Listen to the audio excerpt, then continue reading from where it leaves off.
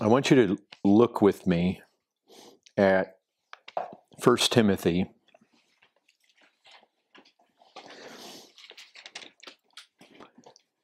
Fact is that I wanted to have this gathering for the sake of leadership, and I think that we're acquainted with 1 Timothy when we think of qualifications for leadership. And of course, 1 Timothy and Titus are typically the place that we would go. And, we can think about what are the qualities that make up somebody that we would want to put into leadership. And in 1 Timothy 3, it's spelled out for us. We know that the man needs to aspire. He needs to be above reproach, husband of one wife, sober, and you know these, not a drunkard. The fact is that everything except for one item has to do with character, has to do with the moral aspect of the man. And I oftentimes, when I'm thinking about the qualifications, if I were to ask somebody, usually they can think through 1 Timothy, they can think through Titus. But there is a quality. There's a qualification that comes up in 2 Timothy.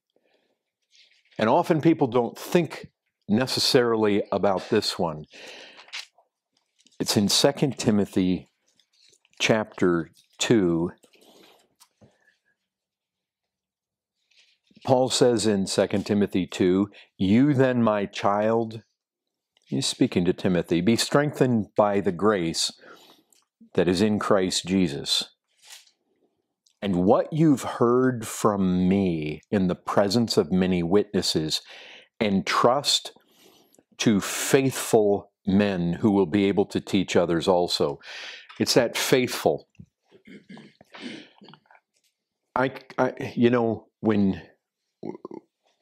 When I was young, newly saved, strongly influenced by John MacArthur, I began praying that God would take me somewhere. Very interesting, God took me to Texas. I look back at times and I wondered, why did God take me to Texas and not to LA where John MacArthur was?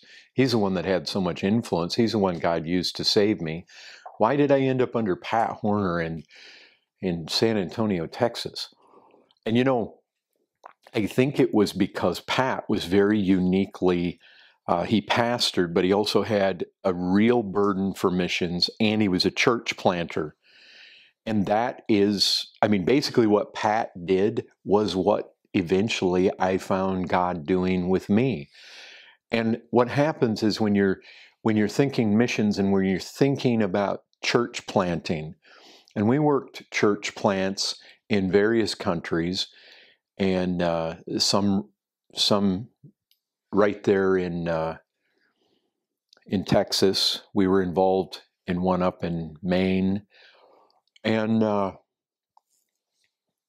over the years, what that has involved is me getting involved with going to these churches and trying to identify potential leaders, and then also raising up leaders in the home church, and raising up people for different things. Guys were coming along all the time for different ministries, and we sent out guys as pastors in church plants. We sent people to the foreign field as missionaries. Guys have been raised up in our own church as deacons and elders, and so I can tell you this. I don't know how many, obviously there's been any number of men. We've had a number of men that I was really hopeful would end up being sent out or being leaders somewhere, and it didn't pan out. And with with others it did. And with some men, I recognized, I mean, there's some men that I recognize that I believe were qualified for things, and for one reason or another, they just didn't end up where I would have liked to have seen them. There were other men that I looked at and I recognized, no, they're not ready. And sometimes you recognize they'll probably never be ready. You never know what God can do in the future. But having to evaluate all the time and evaluate through scriptural lens, let me just tell you this. I recognized really early that faithfulness is just about the most important aspect. And I know you can look at, well, doesn't he have to be saved? Yes, obviously that's the starting point. But when it comes to men who claim to be Christians, women too, I mean, in their place for how women would be evaluated for certain things, but faithfulness.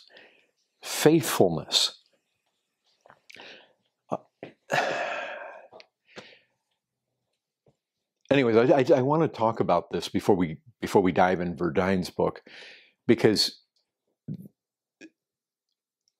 what you guys really want to pay close attention to. I mean, look at it there. Faithful men. Entrust to faithful men who will be able to teach. And I recognize what he's entrusting there is what you've heard from me in the presence of many witnesses. This is the idea of a faithfulness that has to go along with the imparting of the gospel, undoubtedly.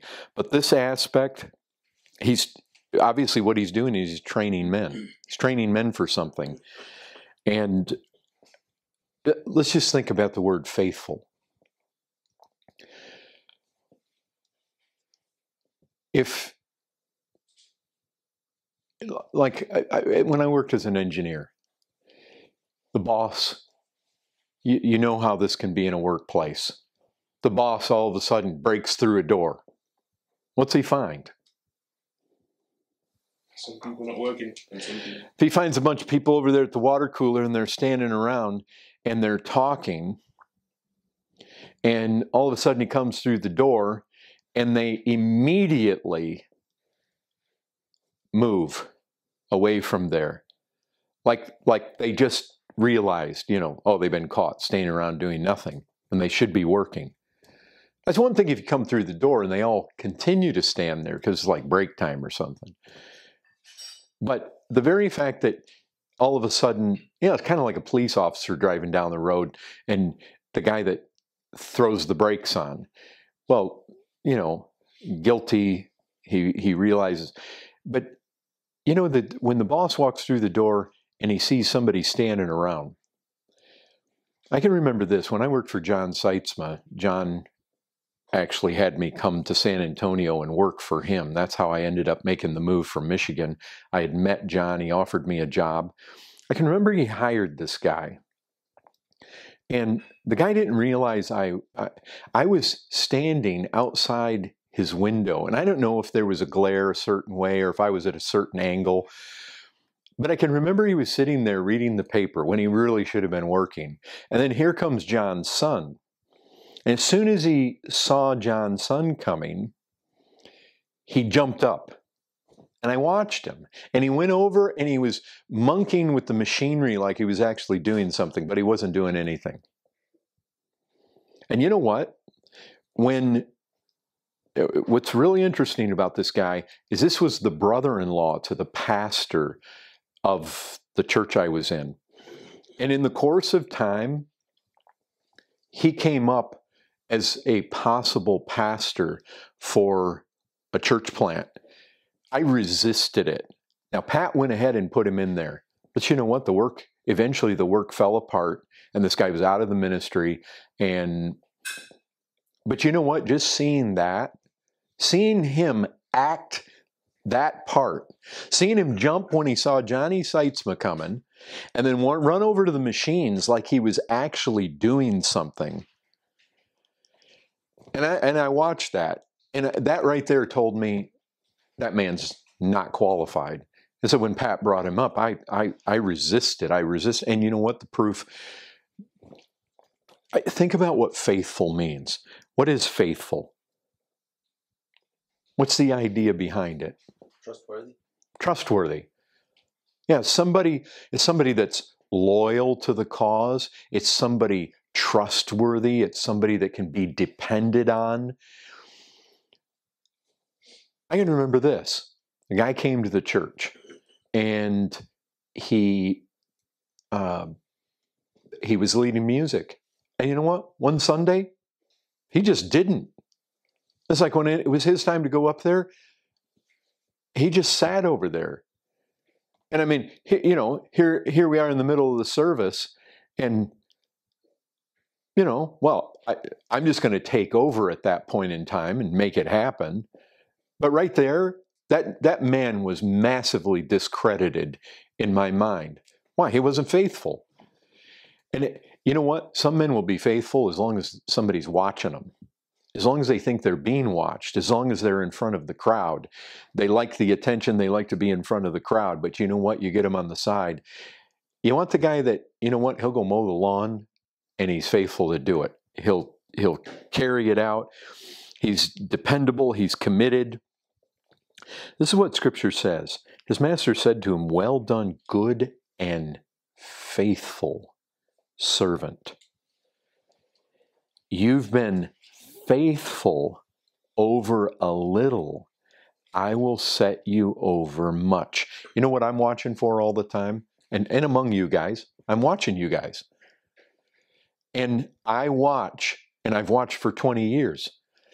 And I watch, are they faithful in the little things? Because you know what? You get the guys who they kind of appear like, and they can talk like they'll be faithful if they're given a big thing.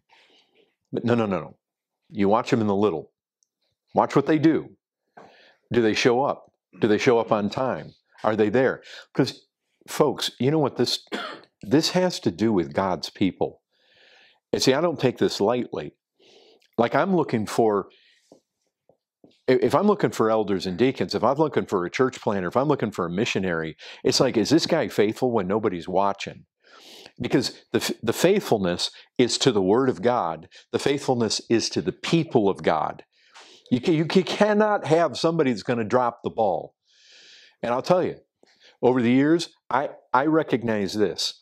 You can have elders. And guys come up into leadership, and they may have wisdom, they may have some type of teaching gift, but you know what I saw when James Jennings came along? I felt confidence.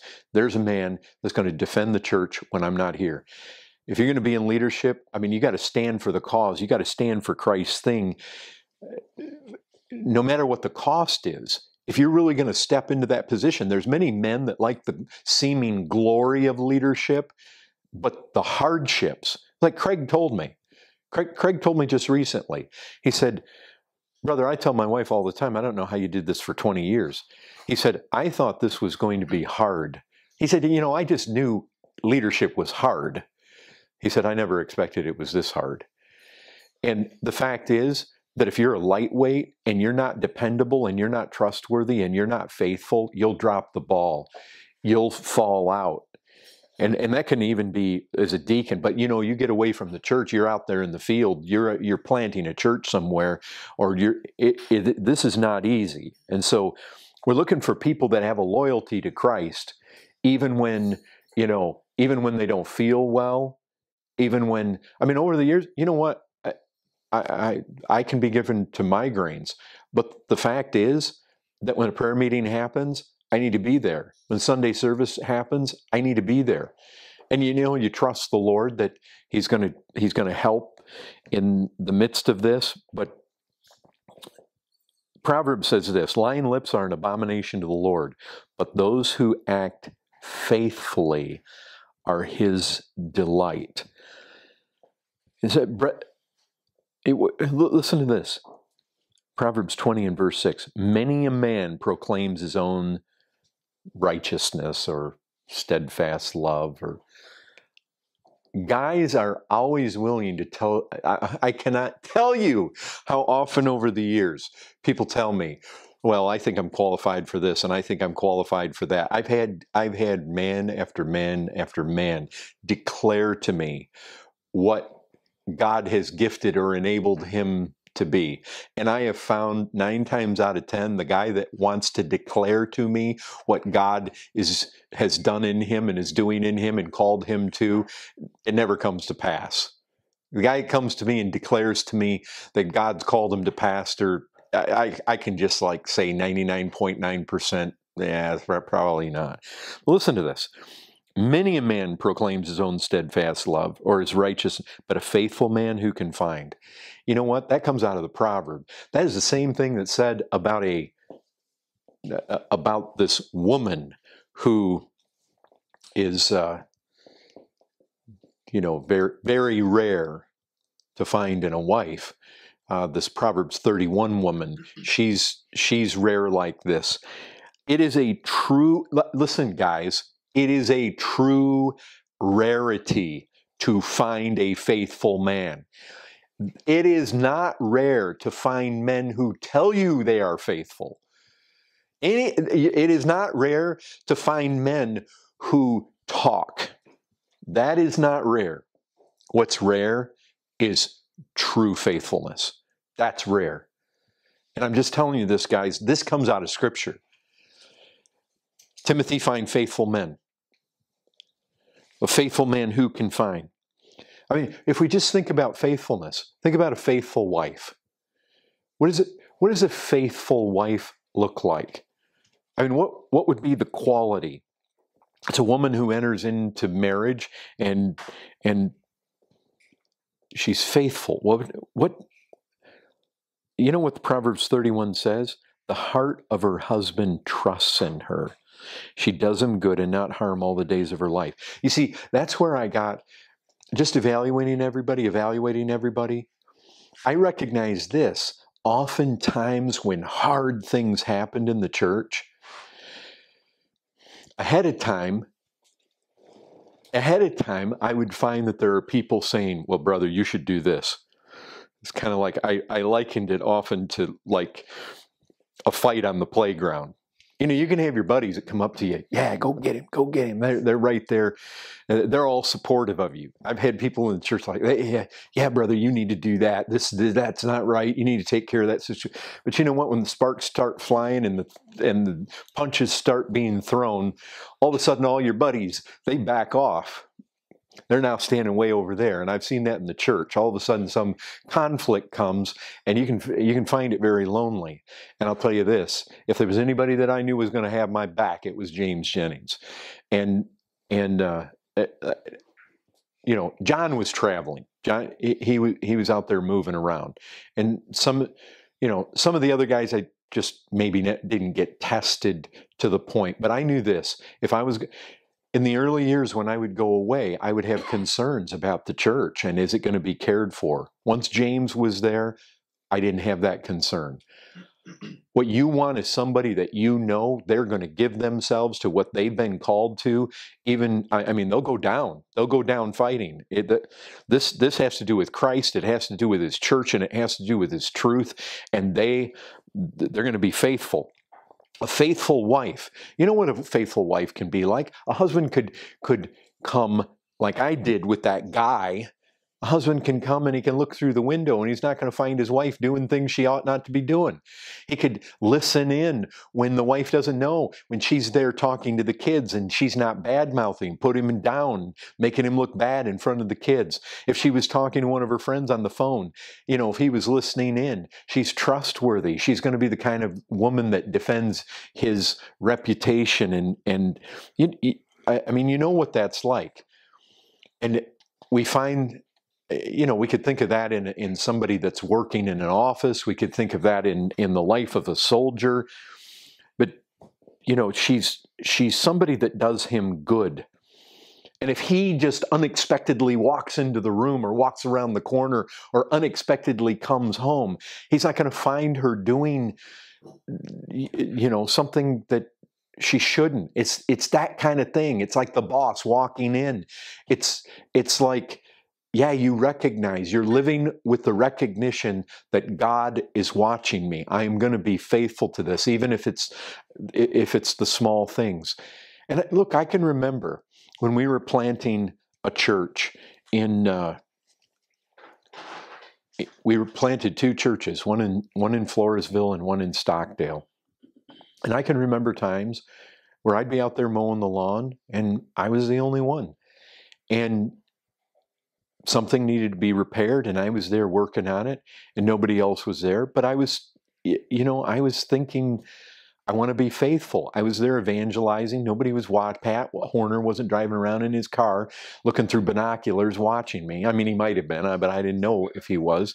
But it was like, I just recognize this. I want to be faithful to the Lord. If the lawn needs to be cut, and let's cut the lawn. I mean, I'm serving the Lord. And at that point in time, I had no idea that I would end up in ministry, let alone that God would do all the things that he did at Grace.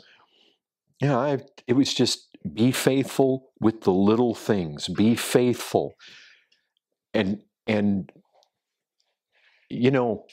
this is one of the things that I was saying to the church the other day, and I don't know which of you actually heard me say this, but when I was talking about, I said something like, some of you British people maybe need to take less holidays and actually be in your place. I mean, isn't it possible that at the very time your gifts are needed in something or your presence is needed in something, you're off on holiday? And there are times when holidays are necessary, and there's times when holidays can become crippling just because a boss gives you so much time away. I mean, there were lots of times throughout the years, men in San Antonio used their holidays specifically for the sake of the ministry. They would use it specifically for the sake of traveling somewhere to disperse the gospel. They would use it specifically to go on some kind of medical missionary trip. And oftentimes the men did that. And so, again, this all comes down to faithfulness. Faithfulness is there. Anyway, I'm watching for that. Who's at their post? Who comes on time? Who is showing that they're going to be there to serve? Who is showing that they're going to be there for the sake of the church? Who recognizes there are needs here and they seek to meet those needs? Who recognizes that you've got a church and we need to serve one another and there's setup required and certain things have to happen to make sure that all the video happens or the sound system works right or people are greeted who might be visiting, or the food is actually all put into place for the fellowship time. One of the things that comes out and marks a faithful servant is obedience. There's no mystery in this. I mean, Scripture's plain. If you faithfully obey my voice, the voice of the Lord your God, being careful to do all his commandments, God says, I will raise up for myself a faithful priest who shall do according to what is in my heart and in my mind. I will look with favor on the faithful in the land, that they may dwell with me, he who walks in the way that is blameless. You see what faithful is connected with in all of these. I think that this just blows me away. 1 Corinthians, Timothy, my beloved and faithful child in the Lord. Faithful. Do you know what he says in Philippians about Timothy? He says, I have no one like him who will be genuinely concerned for your welfare, for they all seek their own interests, not those of Jesus Christ. And so, look, guys, what I'm at, think about that. Think about the example of Timothy. That comes out of Philippians chapter 2, verses 20 and 21. I have no one like him who will be genuinely concerned for your welfare, for they all seek their own interest, not those of Jesus Christ. What I am constantly watching for is that. Are they faithful? Do they actually look to the needs of others and they're going to be faithful? What I'm looking for is guys that would lay down their life rather than to be unfaithful. They're going to be at their post. They're going to be in their place. They're going to be ready to serve. Like I say, it's a dime a dozen guys that want to be in leadership. It's a dime a dozen guys that want to preach. They're everywhere. You guys are here because probably you have some aspirations for that. Guys with aspiration are multitude. I can tell you this. They're everywhere. And so what I've had to do through the years is I've had to figure out, okay, well, who has this desire? Who has this burden? And hey, there's validity to it. Who has this burden? And there's probably validity to it, but they're not ready yet. Who aspires to this? And it's just very obvious. They probably need to be thinking about something else. Well, one of the big things that comes up in my mind is not primarily your gift. I look at gift. I'm surveying the land. How well do they preach?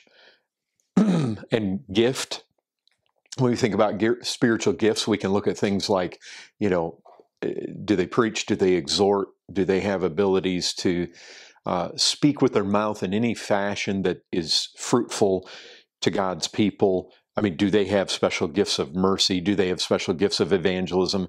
Do they have, I'm looking at the gift, but the starting point is faithfulness. I am watching that because I recognize this. You can have Spurgeon-esque gifts, but if you're not faithful, I've got no use for you, quite honestly.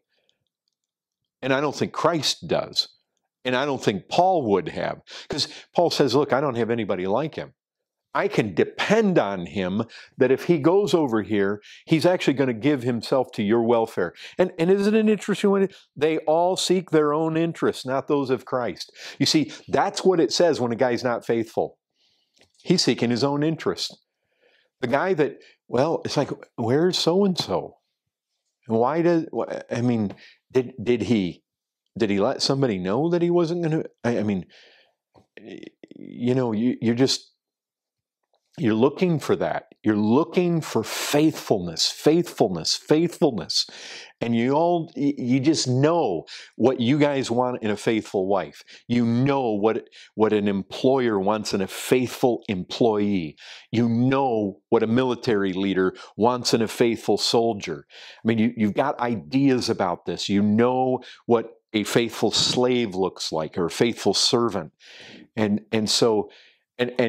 you know what? There's a principle, and it's valid. If you're faithful in little, you'll be faithful in much. And through the years, I've come across guys that want to assure me that if they go to India, they'll be faithful. I've had guys tell me that.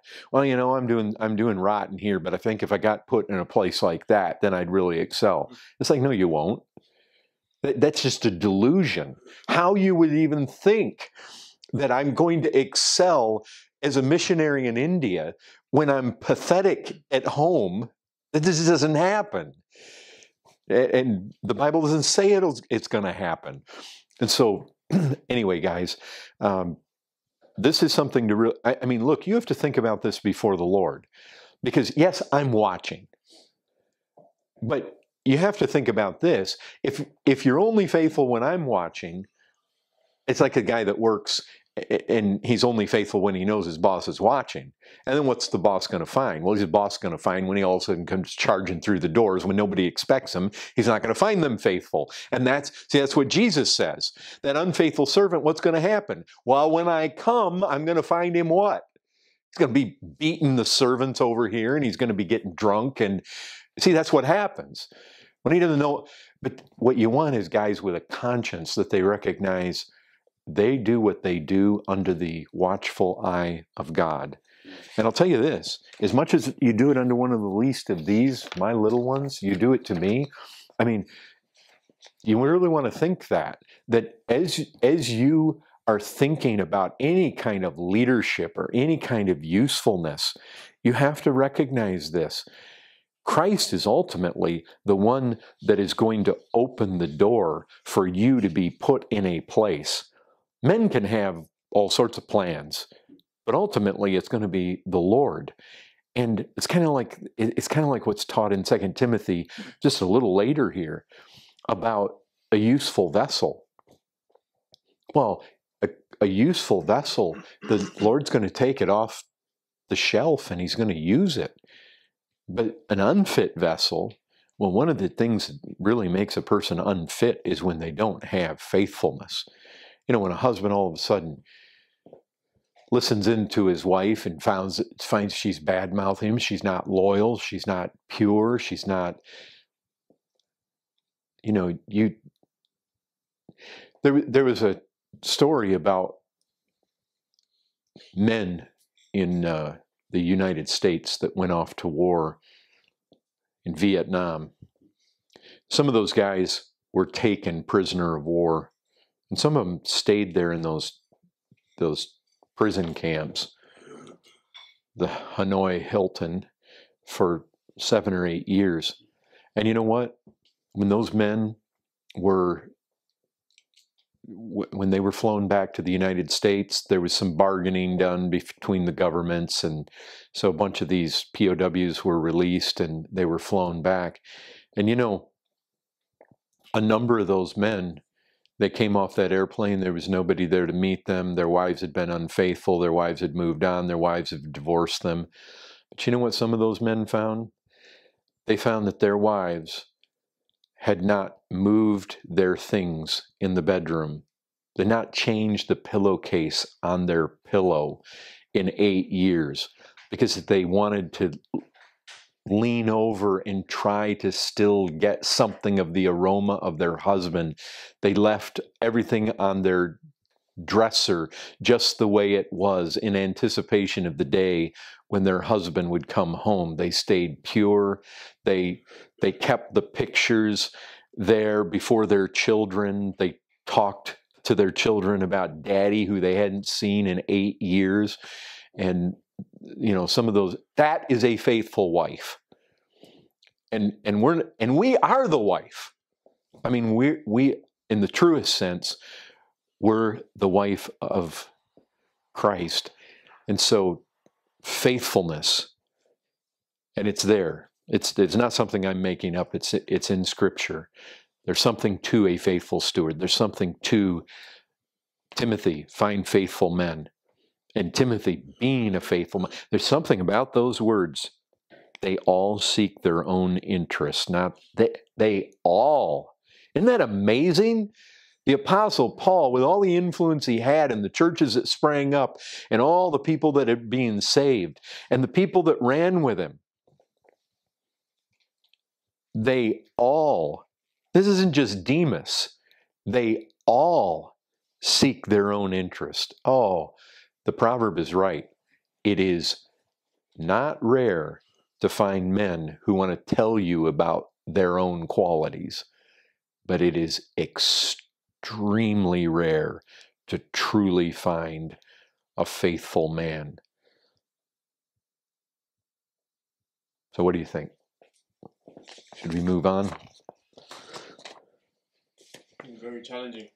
Yeah. It is challenging. Yeah, very fitting. No, it is challenging. And it's something to really deeply think about, something to deeply pray about. And like I say, even in the days when I didn't realize I was going to be a pastor, in the days that I had no idea that God would make me a pastor in a church that he would, multiply over and over and over and raise up gifted guys and allow us so many open doors. I mean, I really count it a privilege to have experienced all that I experienced for those 20 years. But in those early days, when I was getting the first opportunity to be involved in some church plants, I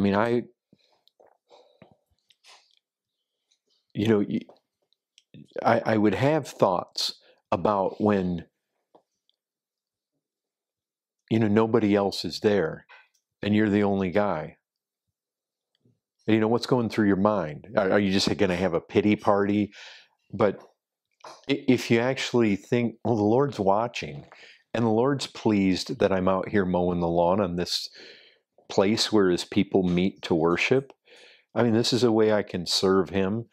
And yes, there are other people involved in this work, and it would be nice if they were here. I mean, you show up for a work party in those little church plants. I can remember some of the other guys showing, even one or two other guys showing up would just be a massive encouragement. But it's just, I had it in my mind, I'm going to tend the lawn. I had it in my mind, I'm going to try to get the gospel to every single home in this community. I had it in my mind that, I was going to be there early. I was going to set up. I was going to make sure that things were ready to go. I was going to be ready to have material to preach to the people. And it's like I say, when other men were undoubtedly faithful, but when James came along, it was just wow. Like I could really trust he's gonna take care of it. He's gonna get it done. He's concerned. He really stood out head and shoulders above the others, and it's just a phenomenal example. Like I could feel about him like Paul felt about Timothy. Like, I can just entrust something that has to do with the church, has to do with the souls of the people, has to do with something that needs to be done here, and he's going to do it. He's going to do it well. He's going to do it thorough. That was a real that was a significant point in the life of the church, because suddenly I felt really good about all the requests that I was getting to go other places. What aspect? Like, obviously, I speak with James a lot, and I've seen his faithfulness, if I'll be honest, and that's probably like because a lot of men start websites, start blogs, want to help people, but they don't really carry it on. But he's kept it going to this day of Wells being an elder. But what are like some aspects of James's life where outside of I'll be honest? Okay, well, no, let's take I'll be honest. First, he absolutely refused, and this we did this together, but absolutely refused to ever make. If you know the number of hits I'll be honest gets, it's astronomical. He could make significant money off of I'll be honest. But we said, freely we've received, freely we give. We've not made a penny off of I'll be honest. We allow no advertising on I'll be honest. And James specifically removed the ability to see. Now, if things get tossed on YouTube, the number of hits isn't hidden. But as far as I'll be honest, there's no visibility of how many hits things are getting. Why? Because he's principled. We're not going to make money. We're not going to puff our heads up to know how many hits we're getting. There's not even going to be a temptation there. And he did it without me having to tell him to do it. He made it run smooth and flawless, without having to have his arm twisted, without having to look over his shoulder, without having to ask him all the time, hey, are you doing this? Is this getting done? He's a guy that did it. I had him lead the Men's Grace House, and you know what? He sought to be faithful. I mean, did he have rough edges? Yeah, of course, yes, he had rough edges, but he sought to be faithful. Rough edges, I don't care about. Lack of certain gifts, not the big issue, but he sought to be faithful to those men's souls. He sought that. And so, you know, he was probably one of the youngest and most unpolished guys to ever get brought into the eldership, but that was one of the primary qualities. And he really is conscientious. And you know, like I say, it's not to say that the other men aren't, but I know this: if I you know, if it came down to somebody having my back, I knew he was there. And you know, when things get hard, it is, I mean, really hard. And whatever that looks like, it is easy for men to capitulate when things get hard. It is easy to look around and say, you know, the battle's tough. You want the guy in the trenches with you that isn't retreating. He's not falling back. When the devil is foaming at the mouth, when you got false Christians in the midst, or false teachers, or you've got to do some really difficult thing, you know, you want somebody around that's not going to abdicate. And yeah, I mean, that's typically what we were looking for in anybody that would be an elder in the church, or even as a deacon. I mean, any kind of position, you want to see that there's a faithfulness. I mean, I'll tell you a man that you know, you guys met, Matt Wilkinson. I mean, you know, again, are there rough edges? Have there been certain failures? Yeah, we're not dealing with perfect men, but when it comes to just faithfulness, like I have no problem with Matt being sent off to anywhere in the world, and I just have this, you know, a good confidence that he is going to be radical. He's going to be energetic. He's not going to sleep in late. He's not going to pilfer the time away. He's going to be after souls. He's going to get after it. He is dependable. He is worth his weight in gold. And that's what you want. And yeah, like I say, guys can have rough edges, but faithfulness, I mean, nothing makes up for a lack of it. And it doesn't matter how gifted, how polished you are, nothing makes up for a lack of it. And you know, if a guy says, well, you know, I can't be faithful because my wife, well, you know what, right there, if a guy can't manage his own household in order to be faithful, then that's no excuse. Because when it comes to God's people, it doesn't matter the reason why somebody isn't at their post when they need to be.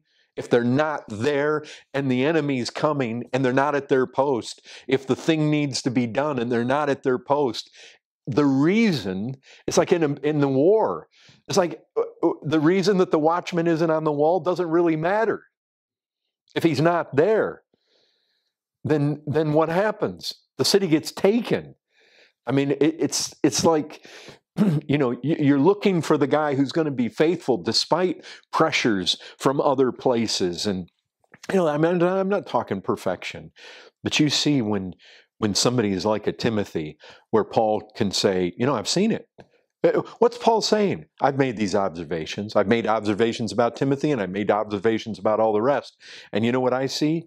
I see that when somebody's needed at the post and somebody's needed there to take care of God's people, he's there. Well, even, you know, you come over to Paul speaking to Timothy, And does it seem like Timothy might have wavered sometimes, or might have, yeah. I mean, the way Paul talks to him and seeks to encourage him. But in the end, for Paul to say all the rest, I mean, I feel convicted whenever I read that. It's like, all the rest? And it's like, would I be counted faithful by Paul's standard? I mean, do I seek my own thing when I should be? I mean, it's something to really think about. Can I ask him, what do you think the big or the differences between Christians who lack faithfulness and those who thrive in faithfulness? Like, what are those who are thriving in faithfulness doing that those who lack it? Like, or what would you say? I think a lot of it has to do with conviction that God's watching. What is unbelief?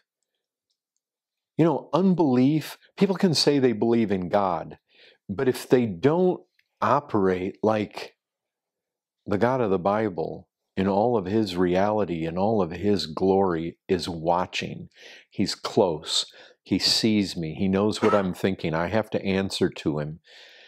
I can please him, I can grieve his spirit. I can be in a place where he opens doors for me. One of the things that I don't even know how to put words to is the way that what God has done over the last 30 years. I realize I'm a nobody. And to have been thrust into the situation, not only to lead, but to see God save and build this church, and to see hundreds and hundreds, and to have God raise up gifted people and throw doors open to South America and Central America and Mexico and various places around Texas to plant churches, and then off in India, and have us involved the way we have in Lebanon, in Indonesia, in China, and Nepal. I mean, I was telling Craig, brother, God has let us experience things that Craig and I, when we first got saved, we'd sit in his living room on Friday nights with our Bibles open, a lot of times looking at the book of Acts, and with our biography of Whitefield. And we'd just be, Craig, where is this? Where is this? I remember one night I said, this was in the day of VCR. I said, he had a pile of VCRs under his VCR player. I said, Craig, one of those VCRs underneath there is your life. I said, do you want to watch it? Like, it's going to show us what's going to happen in the years ahead. I mean, we could have never imagined that when we said, where is it? That burning in our hearts for it, God was going to do it. No, we didn't see things to the scale that Whitefield saw, or even necessarily to the scale that you might find in the book of Acts. But for us to start out with 12 people and go down to 10 and just clawing out an existence among the prostitutes and the crack addicts on Hackberry Street, with we were a motley crew. We were not we were nobodies by the world's standard. I mean, we had 10 people who were nobodies in the inner city of San Antonio. I mean, what's that? And God worked. And so, but yes, back to your question. it's having a clear conscience before God. It's like asking yourself, am I being faithful? Am I, God's watching. See, the thing is, if a guy can jump when he knows I'm watching, or jump when he knows the boss is watching, but he doesn't jump when he knows God's watching, that's nothing but unbelief. That is entirely, what you want is people who walk as in the sight of God. They recognize the one I need to please is not ultimately the pastor or the boss or the husband. I'm living my life before the Lord.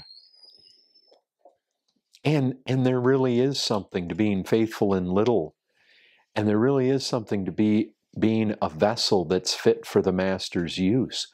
And I think a big factor of that is faithfulness. If you're faithful in little, you will be faithful in much. And what I have found is that if you're faithful in little, God's going to open the door to an opportunity to be faithful in much. It's kind of like, how the proverb talks about the guy who's really diligent in his work? Who's he going to stand before? Not before mean men. He's mean, little, insignificant. He's going to stand before kings. That's something that if a man can just not think on that, it's like he's just thinking about his appetites. He's thinking about sex, and he's thinking about food. He's thinking about how he feels all the time, and he's thinking about his clothing, and he's thinking about getting attention and being in the limelight and wants recognition. If a guy's wired that way, he won't be faithful. He'll be faithful. He'll do what he does. Like Paul says, they seek their own ways. They'll be seeking money. They'll be seeking clothes. They'll be seeking fame. They'll be seeking attention. They'll be seeking this, that, and the other thing. But see, I like the guy. You want to pay attention because, there's something about what is the guy seeking. If a guy's seeking to be faithful, that's going to look different from the guy that's seeking attention and glamour and glory, and he wants to be seen. He wants to be famous. He loves applause. He loves. You can tell that. You can tell that. And look, I know we all have tendencies that we have to fight and seek to put to death, and every one of us have ways that pride can manifest itself that we have to seek to put to death. But it's like Paul. I don't think Paul's necessarily saying that all these guys that seek their own are not Christians. But I don't think I don't think he's saying Timothy's the only Christian I know. You know what he's saying? He's saying that even among the Christian ranks, and even among the guys that I've been using in the ministry, Timothy shines in a way that the other guys just don't. That makes him dependable when the truth is I just can't really depend on the others. And this is so significant. And if you hear it and then you forget it, that's significant. If it's like, oh, well, you take it seriously today and it's fresh and it's on your mind. See, I know that this is a principle that I can't get away from, and it resurges with me all the time, and it produces conviction. Like I want to be faithful. I want to be faithful. I want to be faithful. You guys aren't watching. My wife isn't watching, but I want to be faithful. God is watching. I want to be faithful to walk with him in prayer. I want to be faithful to rightly divide the word and be in the word and give myself like those early apostles to the word and to prayer. I want to be faithful to your guys' souls. I want to be faithful. I want to be faithful with my time and my life. I'm not saying that I am in all of it, but it's you know, if you can just forget it and it's not an issue, and you go back to thinking more about, well, how can I be popular, and how can I, you know, you just how can I get the platform? How can I get in front of people? You know, Andy talking about leadership training, he asserts the same thing. The guys are everywhere that want to be in leadership and want to preach. They're everywhere. So when I walk into a church or I walk into different situations, it's like, yeah, is it going to surprise me? I mean, if I go to this men's conference, would it surprise me to have men come up to me and tell me that they feel called to this, that, and the other thing? No, that will not surprise me, because I hear it all the time. Well, would it surprise me to have guys come up and tell me about their own, you know, qualifications or their own strengths or their own qualities? No, that would not surprise me. Why? Because it happens all the time. I hear that. And I don't just write somebody off, but I have come to recognize that over the years, I came to recognize this. The guy that the first time I met wants to assure me he's called to pastor. He never has proven to be the guy that's going to pastor. In fact, what I end up finding is he's the guy that has some real glaring deficiencies of character. So that's just been my experience. And, you know, Scripture says it. The guys are a dime a dozen that are going to proclaim their own stuff, but a faithful man who can find? Yep. So it's about faith, as you said. You know, the contrary of that, of faithlessness, well, of unfaithfulness is unbelief, really, and it takes faith to actually do something which won't have an immediate reward, which is not seen by others immediately, which won't receive, you know, people won't recognize it straight away, and that kind of thing. Yeah, faith, sight. Sight is, I see the teacher, I see the husband, I see the admiral over there, I see the pastor, but they just don't seem to be able to see the Lord like they see those. They'll act one way in front of those watching eyes, but then the moment when those people aren't watching, they'll go act this way, and they'll do this thing. They'll get sloppy with their eyes, or porn, or laziness, or whatever. It's like, well, you know, if Pastor Tim was here in the house watching, I wouldn't talk to my wife that way, or I wouldn't do this, or I wouldn't do that other thing. But then it's like, well, wait, is God watching you all the time? Well, yes, but, you know, that just doesn't have the same bearing. Well, what is that? That's just nothing but unbelief. As a person that lives by sight, I'm not saying they're an unbeliever, but it definitely says something about the degree of faith in which they're actually walking. Yeah. So social media doesn't help this generation with that, because like anything you post, anything you say there, you get immediate reaction, immediate gratification. Yeah, we do live in this, and we have to recognize that. Yeah, the way the Lord works is, you know, building character is not immediate. Developing a reputation is not immediate. You know, reputation is something that comes over time. Faithfulness is something that comes over time. And yeah, that immediate gratification. And even there, the social media, I mean, it's,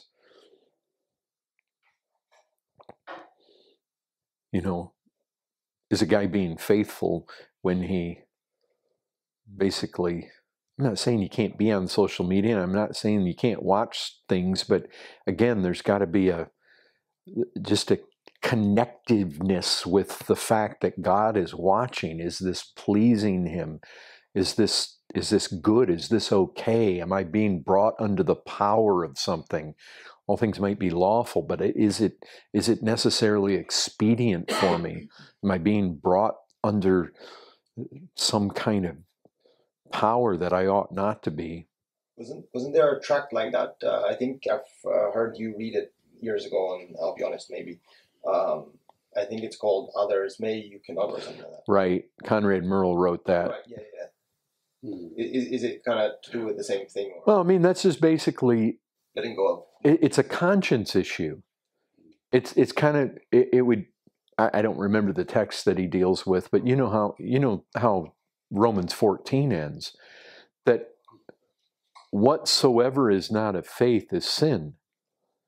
Well, faith there, I think, has to do with not so much whether you're a believer or not, but if you believe it's right. That's what faith has to do with there. Do I believe it's right? Do I believe it's wrong?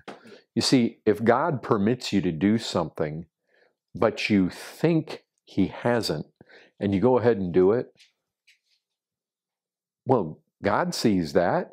God sees that you went and did something you don't think he approved of. So even though he did isn't the issue. The issue is you were willing to go do what you knew he didn't want you to do. Or at least you thought he didn't want you to do. So, I mean, that's the real matter. That's the hard issue. That's why whatever is not of faith is sin. And so one guy observes the day, one guy doesn't observe the day, but they're both doing it out of conviction that what they're doing is right. They believe that what they're doing pleases the Lord.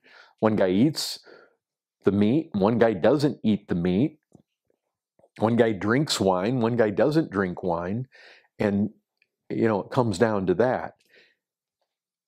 Does he believe that it's okay with the Lord?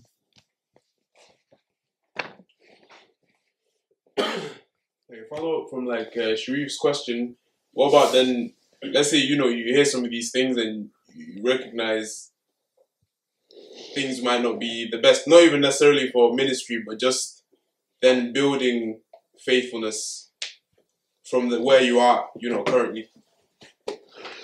Building faithfulness? Yeah, as in like at your starting point, recognize, okay, so maybe things need to change. What to do then in terms of like growing and cultivating? Yeah. Well, you know who's really big today? Is this guy Jordan Peterson. Have you thought about, I mean, basically he says he was really surprised that when he was a professor at Harvard that he was even able to go as long as he possibly could. Because, his methods and his teaching are not necessarily this left-wing type of thing. A lot of Christians can amen a good degree of what Jordan Peterson says. You know why? Because it's principally right. What does he say? He tells young men. You know what the starting point is? Now, I've not read his book, but I know he's got a book like 12 Rules for Life. And I know that Ruby was interested in that from the standpoint of, how that does reflect upon our young people and even in Christian values. But I don't know what all his 12 points are, but one of the things he starts with is just learn how to get out of bed and keep your room clean. Huh. What's that got to do with? Well, self-discipline. I mean, master your life. Don't be a guy, I mean, get control of your own bedroom first. If you want to know how to get, again, this is the little thing method. You gotta figure out, a guy's got to figure out, a guy that can't get to work on time, a guy that can't get to church on time. I mean, you know what? That right there says volumes. Can a man master his life and his time to actually be at places when he should be there? That's a huge issue. Why? Well, because if a guy can't make it, if he doesn't have the discipline to get there when he's supposed to get there, I mean, what's going to happen? What's going to happen when he has to get there because the church needs looking after, the church needs protection, the church needs this. I mean, you know, if a guy can't get out of bed on time, if a guy's not that disciplined, if a guy sleeps till 10 o'clock, if a guy can't control his appetites, if a guy can't say no to this food or actually fast in his life because he just can't, he doesn't have control over his appetites, I mean, it's going to be trouble. And so I don't know all, like I say, I don't know all Jordan Peterson's points, but he's basically saying to young men, you know, a good place to start before you start thinking about, you know, conquering conquering the business world or you know, getting success in life. He's like, you just have to start out at down at the microcosm level. And I would say, absolutely, be faithful in small things. You got to start just looking at, you know, like I was telling Joshua about Sam Petrone. Sam is going after souls. Like, I'd get up, where's Sam? And he's over here in Middleton preaching the gospel. I get up, where's Sam? He bought a bike and he rode the bike off and he's preaching at the tram station. Where's Sam? Well, he's over here, he's over there, he's doing this, he's doing that. It's like, here's the thing. Here's the thing. I mean, seriously. Sam tells me, I bought these 2 quad runners. And I probably told you guys the story. But he said, I bought 2 quad runners. Well, where did he buy them? He bought them in Denver. But he wants to take the gospel. See, he wants to take the gospel to Guatemala. I believe it was Guatemala, not Honduras. But I think it was right there at Guatemala on the Honduras border. And so Sam wants to get the gospel up in there. And so what does he do? Well, he buys 2 quad runners. What's a quad runner? Quad bike. They're 4-wheel drive motorcycles, basically, off-road. Quad bikes. Yeah, quad runners. So he finds a really good deal on 2 of those. So he buys them, he ships them to Florida, has them put in a shipping container, and ships them down to Guatemala. And then he drives his truck from Denver through Mexico and into Guatemala. And then he goes and gets the quad runners out of customs, and he has carburetor trouble, and he basically figures that out. And then he's got these quad runners up in the mountains there, throw them in the back of his truck, which he drove down there. He leaves his truck there. He leaves the 2 quad runners there. He actually hand builds an airplane, forms the fiberglass and everything. It's like it's the same one that John Denver crashed in. It's like it's some kind of high performance little deal. And Sam tested that thing out there along I-70. He just took it up. He said, when you're building this aircraft, he said, you need to go out and you need to test it. So he said he went out and he was following I-70 in case he had any problems. He would land it on the interstate highway. And so he takes off out of Denver and he follows I-70, goes east straight. I mean, they built all those interstates to crisscross the country. And so he said he just pegged it full. I mean, he full throttle And he said it stalled. And he was trying all sorts of things, and he couldn't get it to start. And so he's coming down. He said he saw there was a semi below him, one of your lorries, and he said he didn't want to land in front of the truck because he didn't want to freak the driver out. And so he was positioning to come in and land behind this truck. And he was able to fire the thing up before he actually had to make an emergency landing. He went back and he said the guy in the next stall in the aircraft hangar said, because it was all new and everything, he said, you ought to check your fuel filter. He said a lot of times, when you've just put everything together, you get a bunch of junk that accumulates in there. And he said, sure enough. And so when he had it at full throttle, it basically starved the engine out. But he was able to refire when... But so he created this because he and his brother owned an airplane, but it wasn't fuel efficient enough to get all the way across Mexico and into Guatemala. And so he was having to land in Mexico. Well, the Mexicans are so crooked. And he said every time I had to land in Mexico to refuel, they always were wanting bribes and charging fees for just made up stuff. And he said, I don't want to do that anymore. So he creates his own aircraft, fuel efficient enough to fly all the way across. And so he'd fly all the way across. He's got his truck there. He'd throw the four-wheeler in the back, and then he'd drive up in these mountains, and he'd take the gospel up there. Well, see, I said to Sam,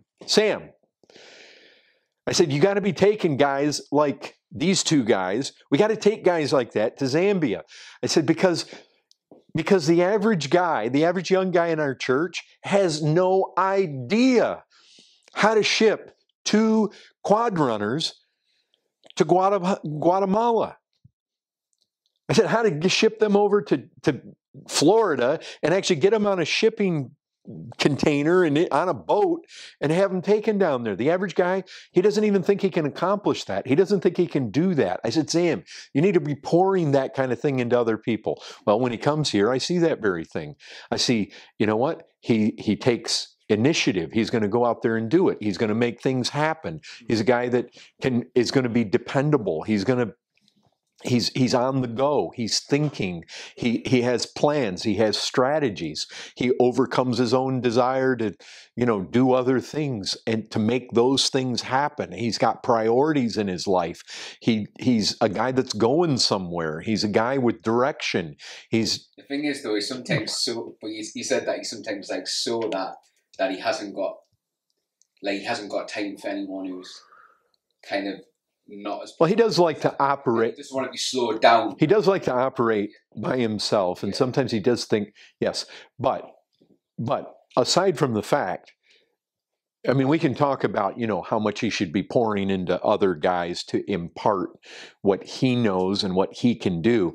But what I'm really, because all this has to do with faithfulness, it's like, and even there, and Sam likes to downplay this, but his wife divorced him. And when she came to the place where it looked like she was going to be on the street, he took her in. And I tell him he's modern day Hosea. He doesn't like to admit that, but you know what? There's truth in that. And I know he's not been perfect. He'd be the first guy to admit that.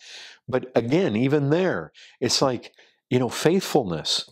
Here, even though his wife divorced him, and even though, a lot of guys might say, well, I'm done with her and whatever, he sought to be faithful, and he sought to care for her. And, even with his desire to evangelize, he's constantly making these trips back to the United States. Why? He's trying to be faithful to his wife. And he talked to Ruby and me about that. Just, he wants to reach people all around the world, but at the same time, he wants to do the best possible thing that he can for his wife, and wants her in the best possible place she can be for the sake of her soul.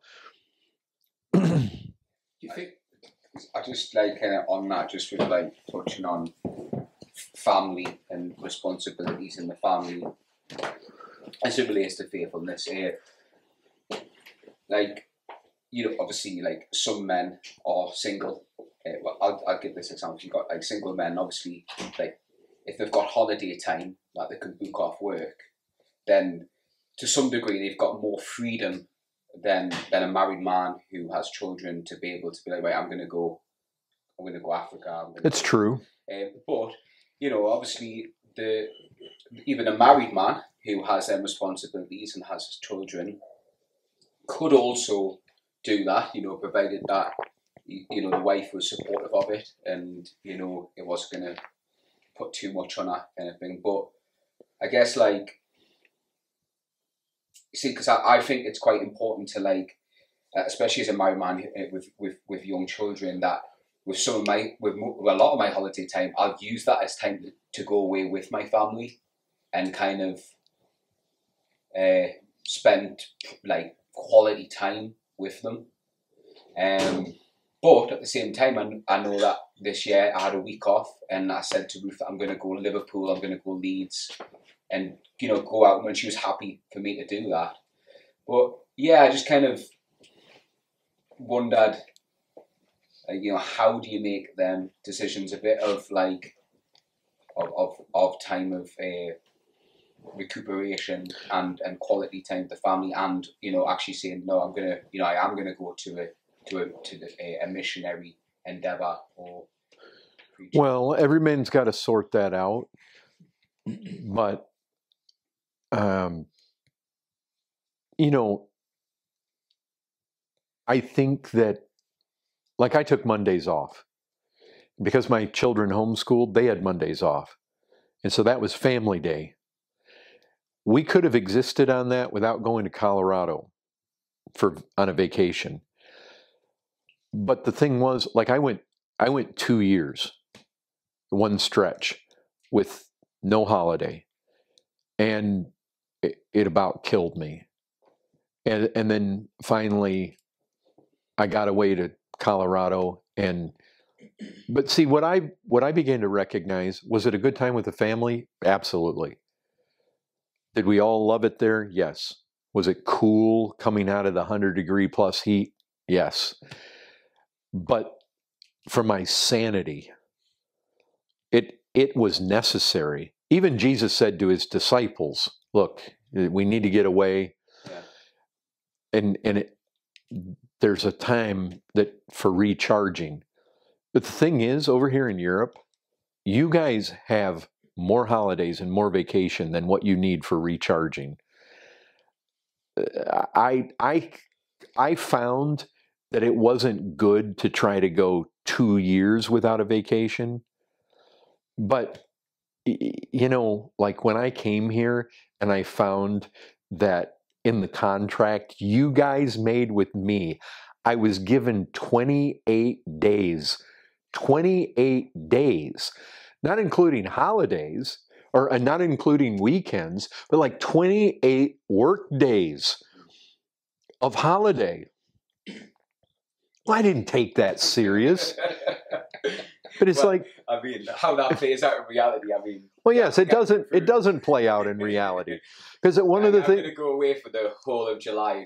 I mean, look, one of the problems with like, you know, one of the problems is when I went away to Colorado, I really sought to be separated from the work. But in the normal course of things, when there's a 3-day weekend and everybody's like, oh, great, it's Labor Day, it's Memorial Day, it's 4th of July. You know what? Thanksgiving. I still have to preach Sunday. I still have to prepare that message. I still get the phone call from the guy in the church that's having problems with his wife. And you know what? That doesn't stop. And so while everybody else, yes, would I go eat at Thanksgiving? Yes. But see, oftentimes in the morning, Thanksgiving's on Thursday, I was preparing for Sunday on Thursday morning. And then it'd be like, you know, Ruby's like, well, it's time to go over the Butterbaws, and okay, but all morning I was working on this. And so for the, you know, yeah, tomorrow might be Memorial Day, but Mondays are my day off anyway. So this isn't special. In fact, this is even worse because now on my day off, when everything's usually wide open and I'm not fighting crowds, now all of a sudden my day off, everybody's off. And so it's really no good because now everybody's in our way and everybody's, the things that we would usually do and go do my banking, the banks are closed. And so those weren't especially. Well, I think that's really, that Monday was obviously very crucial, wasn't it, in your family life? I mean, if you didn't have that could have been detrimental to. Yeah, most every pastor has I know Spurgeon took Thursdays off. I think MacArthur, did he take Saturdays off? Because it really is quite a different lifestyle, isn't it, to your average man? Because obviously a man, generally speaking, will rest on the weekend because that's the days that he's not in employment. Where with the pastor, that Saturday, there's probably quite heavy preparation because it's the day before preaching, or whether you do that early in the week, and then on that Sunday, that's actually the day where you give the message, and that's like you're pouring your soul into the message. So that Sunday doesn't feel like a rest, right? Like, does Sundays feel like a rest to you? Oh, no. Okay. No, that's why. That's a big work day, isn't it? Yeah. I mean, preaching can be exhausting, and then all the people and the demands. Yeah.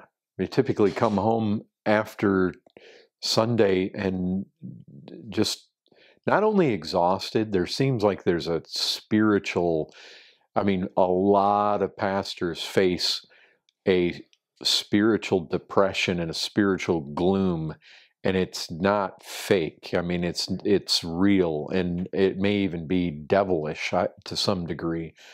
But it's like it's like Satan is really out to get faithful men and to fall and to become discouraged, right?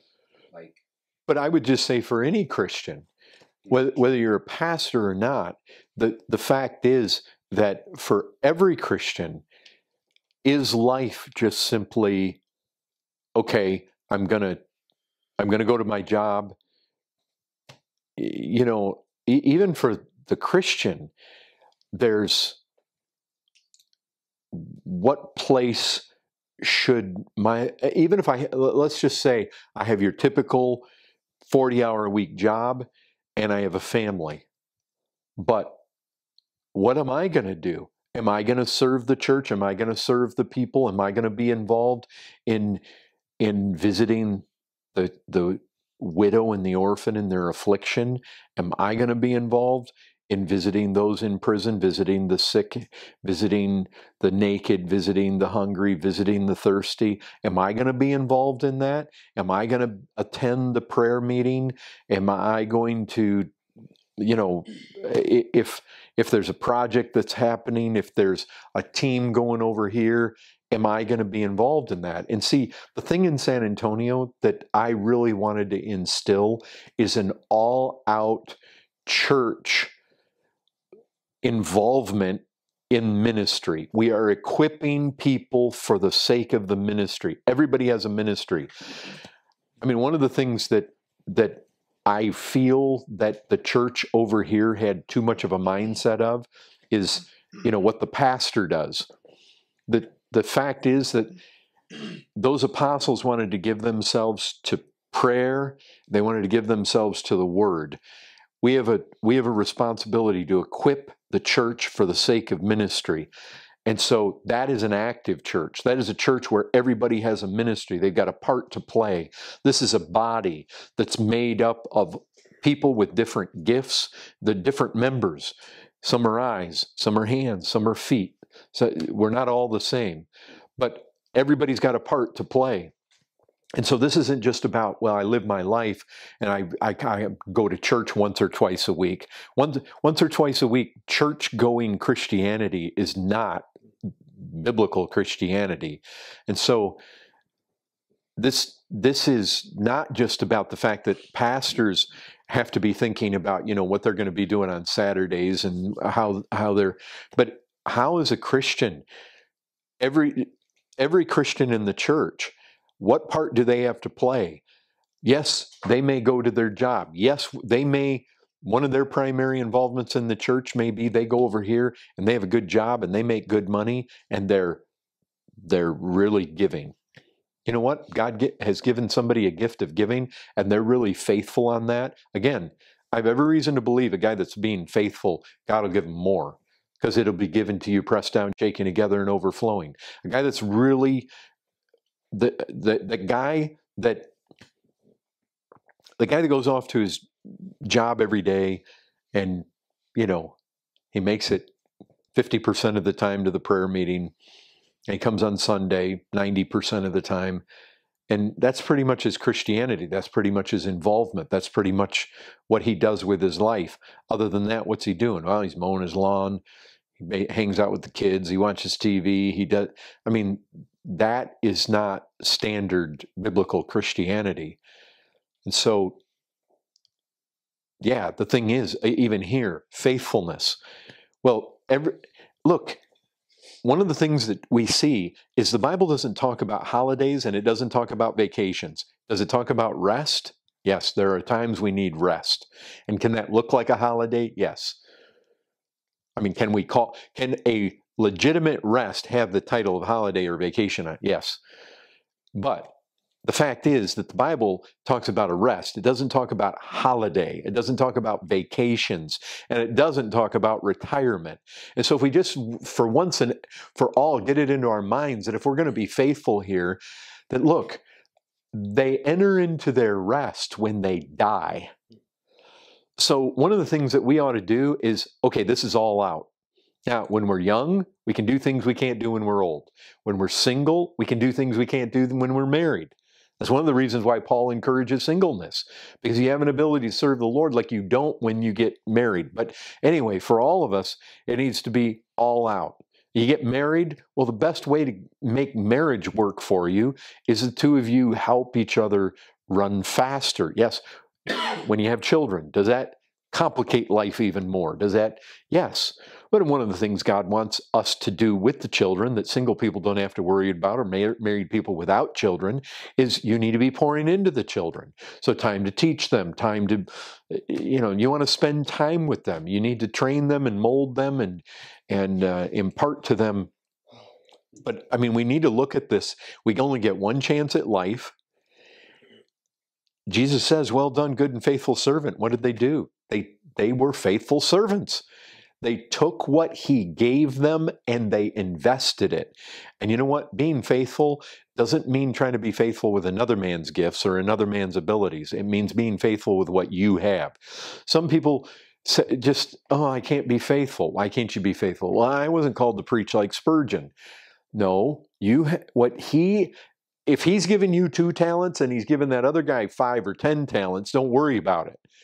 The 2 you have is what you're responsible to use.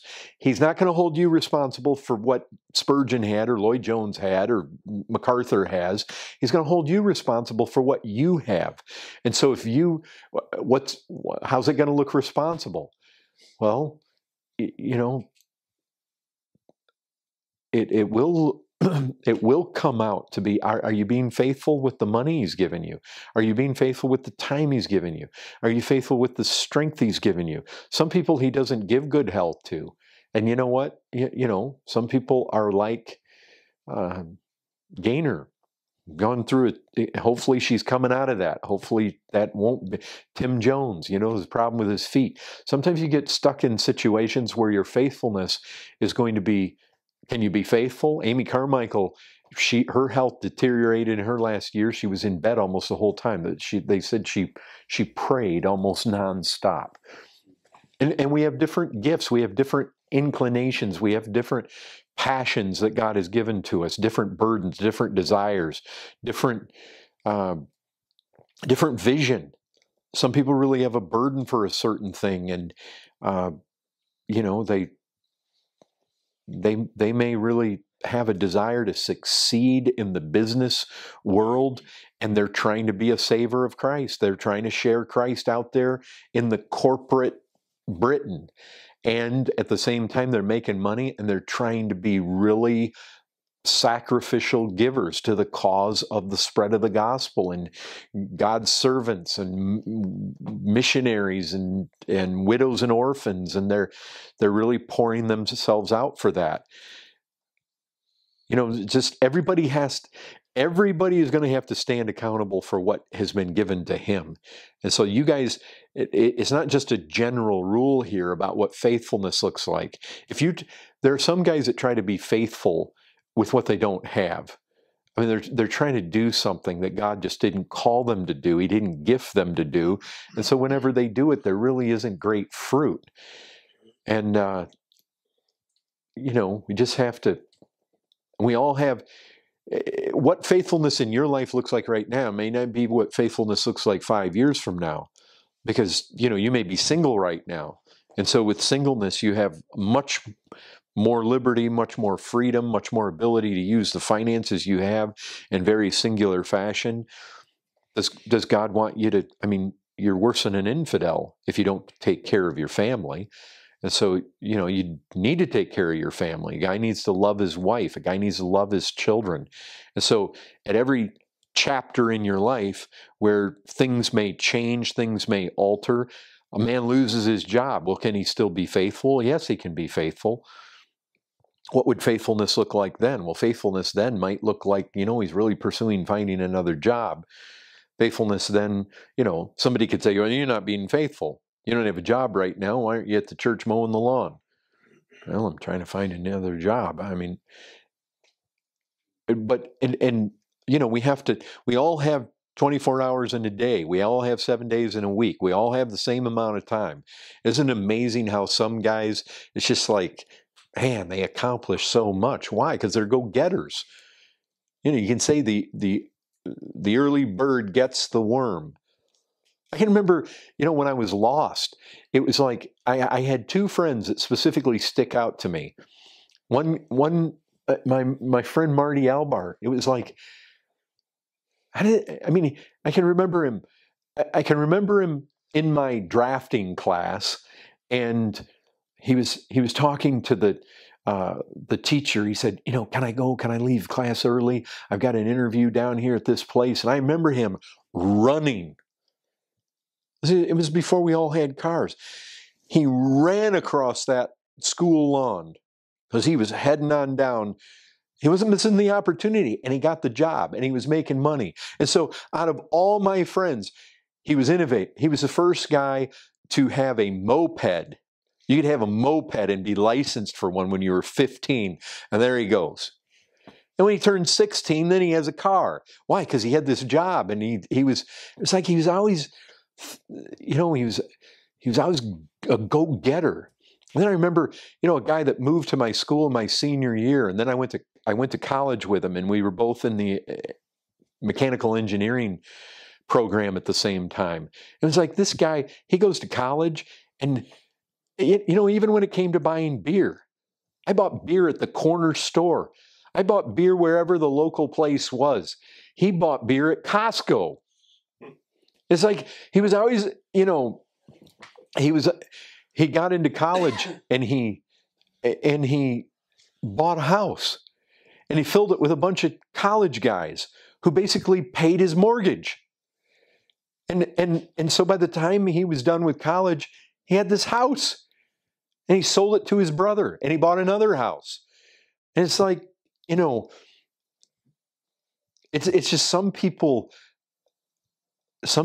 are just, they're on the ball. Yeah, but would you not say that that's also a kind of a gift? It is. There is a giftedness there, but there's also, you know, there can also be an aspect of just diligence. Yeah.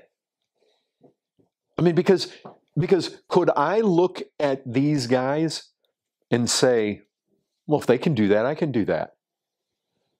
But did I have the ambition to be down there looking for a job like the guy in high school? Did I have the ambition? I mean, when I heard that Dave was buying his beer at Costco, could I have gone and got? Yeah, I could have. But it's like, I was more concerned about living for the weekend than I was about actually having a house.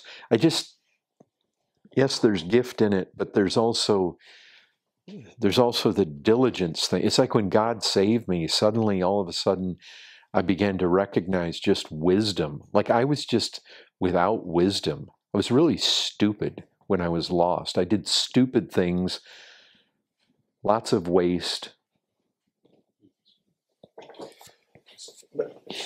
So back to what Abed was saying, how can a person who maybe sees that he lacks faithfulness in his life build faithfulness and that kind of thing from a very kind of secular perspective? Because you were just describing people who we would consider faithful, even though, even in a non-Christian setting, right? So they are not believers, but they are faithful in whatever they were doing, or they were diligent.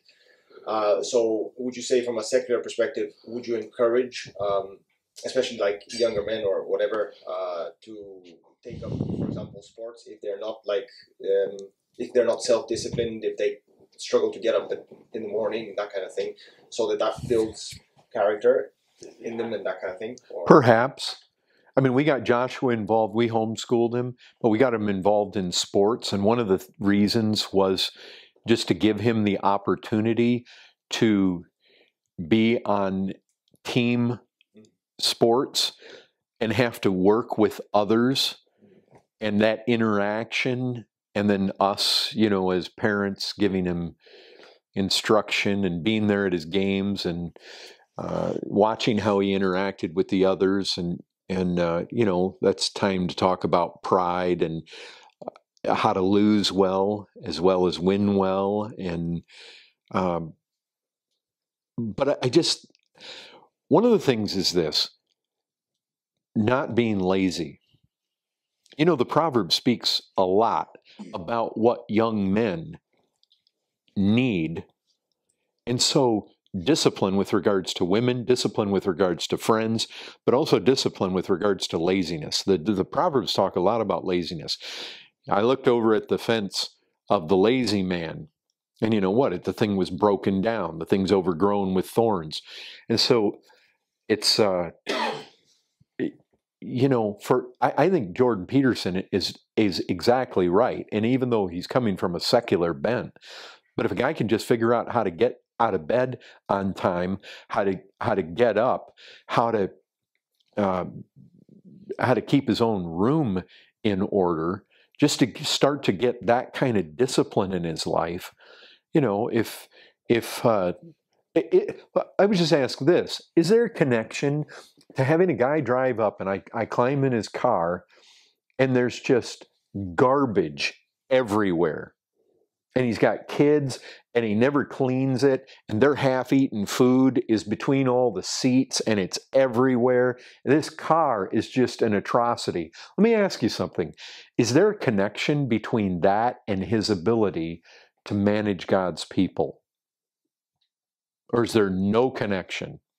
Well, I think if you flip it and you knew someone was a pastor, and then you got in their car and it was in a horrendous state, you would think, why is that happening? Like, what's going on there for that to happen? Like, it would bring questions in your mind whether you like to admit it or not. So yes, there would be a connection. There would be something that's. Well, one of the connections. There's an issue with mess and a messy.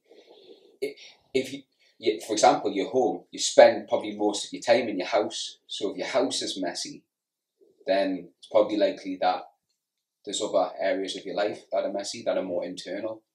I mean, generally speaking, in a worldly sense, when, for example, social services, when they go to a home and they look at a house and it's a huge state, the weeds are took over the whole house, and the windows are filthy and all that, and everything's just a state, then they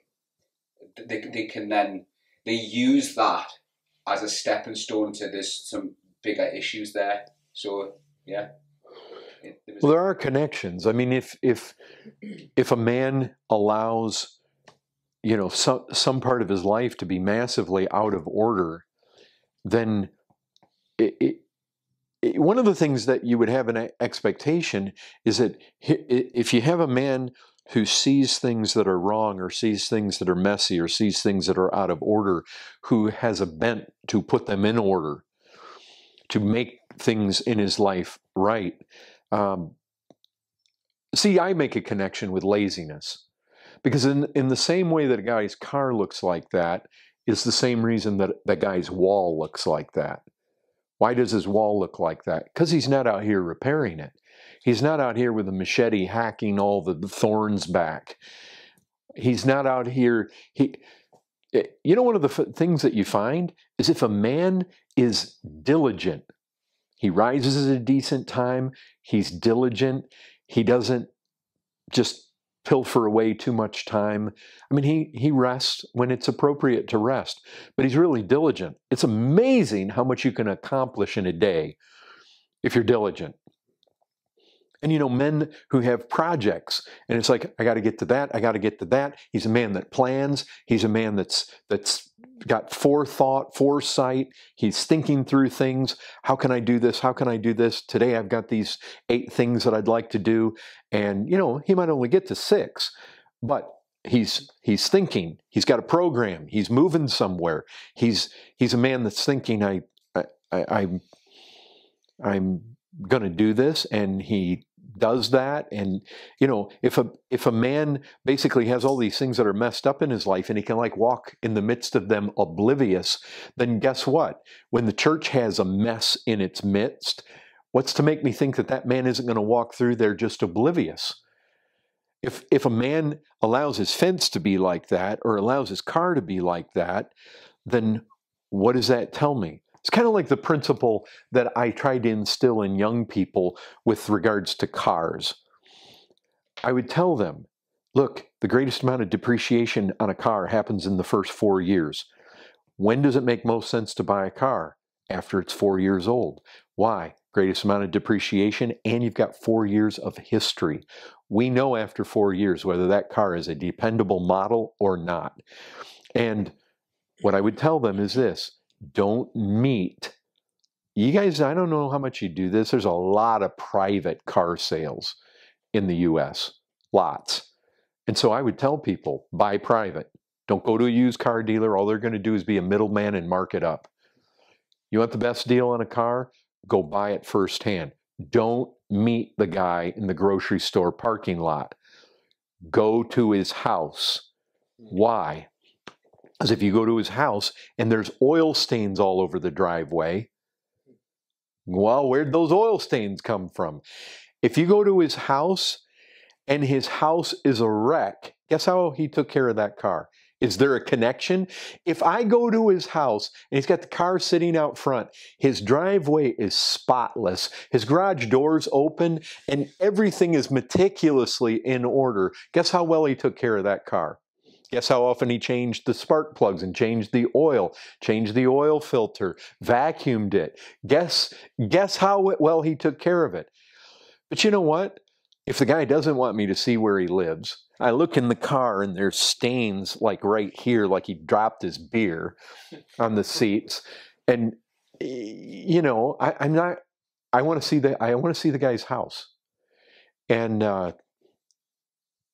anyway, is there a connection? There's a huge connection. I mean, there's a huge connection. If the guy has all of his front bushes and they are just beautiful, and his house is beautiful, the gutters aren't hanging down and the shutters falling off and everything looks good, well, then I know I have a really good idea. He tells me, my daughter drove this car to college and now she's graduated and, she just wanted a nicer car, and so we're selling it. Okay. Yeah, and I change the oil on it all the time. Did you take it somewhere? No, I did it myself. And you look in his garage and you see, yeah, he's got the tools in there to do it. And he's got the oil in there, and you see it. This wasn't the car. But is there a connection? There is a connection. And see, that's the kind of thing that we need to see about our life. There's a connection. There's a connection all the way through. We're all the guys that have the same amount of time, and we have certain, we all have priorities, and you're looking for that. You're looking for, because faithfulness, remember, the guys that Paul was saying he couldn't depend on, they weren't necessarily even lazy guys, but their priorities were different. See, Timothy's priority was the people of God. Over here, these guys serve their own thing. Ouch. And you can be really diligent, but what's the priority? See, we want to be diligent, and we want our priorities to be right. And how your priorities are going to be right? Well, think about all the things you can do with your life, and you need to be running them through the filter of Scripture. Like, what do I know? Like, for me, I know this, that what does God want me to do? Well, God, like at this point in my life, God wants me to love my wife. God wants me, I believe with the open door, Josh and Tia coming, that is a responsibility that I have right now. And so I'm wanting to see Joshua get involved in all these different things, the kind of things that I think will prepare him for what it seems like God may be preparing him for. I'm having a meeting like this with you guys because I want to think about future leaders and my responsibility there. I don't know how long I'll be here. I mean, that's one thing. I don't know how long I'll live, or even if I do live longer than, the years I'm here, I don't know if God may take me away somewhere. I don't know that. But I have a responsibility to this church. When I came here, I want to focus. Evangelism, prayer meeting, good solid teaching come from the pulpit, fellowship. I want to make sure the prayer meetings are full. I want to make sure this church is praying, laying hold on the Lord. I want to make sure that the gospel is going out from us in every way imaginable. I want to see us get into the prisons, get into the different places. The venture to Poland, the venture to Africa, we're not just indiscriminate. I recognize that if I can get people from the church involved in these things, it changes people's worldviews, it changes people's perspective about the world, about how things are. The larger team went to Eastern Europe. That isn't so different than here, but the slums of Africa definitely are, and I think the more we can get people into places like that. But I'm thinking, what am I preaching through? What am I dealing with at the Tuesday Bible studies? There's rhyme and reason to all this. What am I doing with my time? I get up, I want to get in the Word. I get up, oftentimes the first thing I do is grab a coffee and walk the streets and go pray. I know I need time with the Lord in prayer. I know I want to try to keep myself. One of the reasons I've been on this diet thing is just because I want to be healthy. I want to be able to actually, this isn't just some fad. This whole thing came about just because I was looking at Nigeria thinking, I feel rotten after I took that second COVID vaccination, which was tainted with something, I'm absolutely certain. Anyways, I wanted to reset my immune system. I really wasn't looking to lose the weight necessarily, but I am not about being a bodybuilder, but I'm about trying to be as healthy as I can to not feel rotten, to feel good, to as good as I can. Why would you not? We're the temple of the Holy Spirit. We should be taking care of ourselves so that we can accomplish as much. I don't want brain fog. And so, even in my reading is going to be selective. I can't just read everything under the sun. Is there time for rest? Yes. You have to try to figure that out. What is the best thing to do? When I've been studying, and I need a break. Am I going to pull up something on YouTube and watch it? Well, okay, there's all sorts of stuff that you could watch. What really helps me to redeem the time? I'm not saying that all that's done perfect, but you have to look. What is it? Where are we going? Where are we headed? I'm thinking this. What needs to happen? What needs to happen with the college campuses? What needs to happen with the prisons? What needs to happen with Leeds University? Why did God open that door? Somebody's asking me to, I'm being asked right now I was just asked to preach in Norway next year, and this Together for the Gospel conference. And Adam wants me to preach in February in Poland. It's you wrestle through these things. Is that something I really should? I mean, is that necessary? Is that whatever? You just kind of summing up the whole life. Should I be involved in money making ventures of some type? Well, no, I don't think that that's my priority in life. Right at this. But were you always like that, or was that a gradual thing that you kind of learned more and more to do, like kind of redeem the time like that? Well, not until I was a Christian. Well, no, I mean after you were a Christian. But see, once I became a Christian, one of the first things, I was so into doctrine, and then I loved MacArthur, and here he comes. He's in the evenings when he's on the radio. They're going to do a financial series. I want to hear about limited atonement and justification, and I want to know about the deep things. Let's talk about. Anyway, it's like money. And then after it was over, I realized, oh wow, that's exactly what I needed. I've been so rotten with my money, and so just moving to Texas and living with John Seitzman and seeing his wisdom and his just decision making in he's such a businessman, so in financial areas of life, and I want to be faithful with the money that God has given to me, and so I do no little amount of thinking about quite honestly, money burns holes in my pockets, and I don't necessarily like to have too much around. And I think that's being faithful with it. And I'm not saving up for retirement.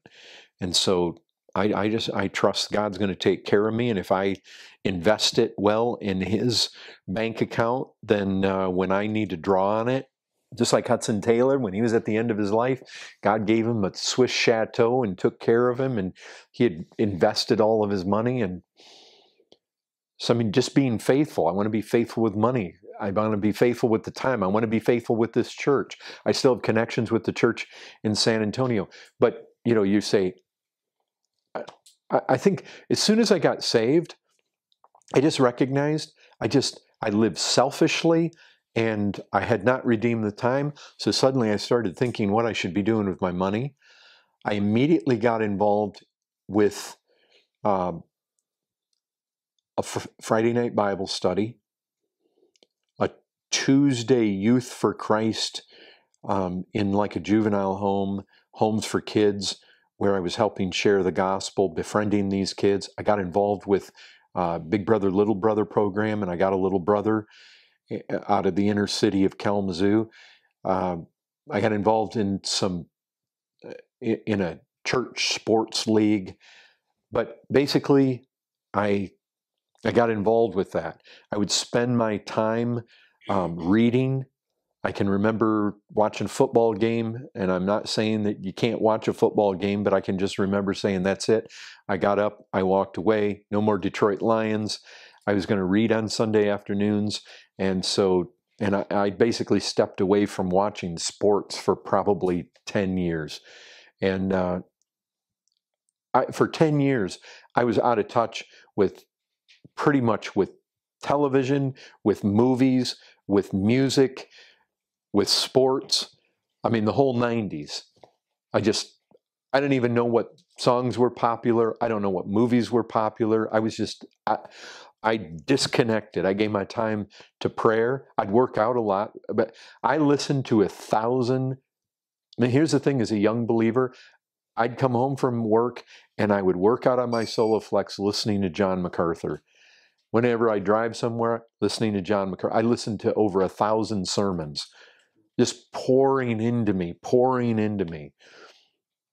Reading book after book, reading my Bible from end to end. But just trying to think how to invest. I was an engineer, so I was going to work every day, but trying to fill the evenings with profitable things. Hey, one last question. You mentioned just in passing, like in your mornings, could you speak a bit more about like how you go about your morning? Well, when I worked as an engineer, basically I would try to make it a point to get up and take a shower, get dressed, and sit down and have about 40 minutes in the Word. With prayer, or was that Just words? in the Word. And then shoot off to work. At lunch, I might have some chores to do, or I might sit at my desk at work and read. Or I might just drive out and listen to Lester Roloff, Corpus Christi, and eat my lunch. Lester Roloff? Yeah. Who's that? He's a preacher from Corpus Christi. Anyway, one sat alone beside the highway. Anyway.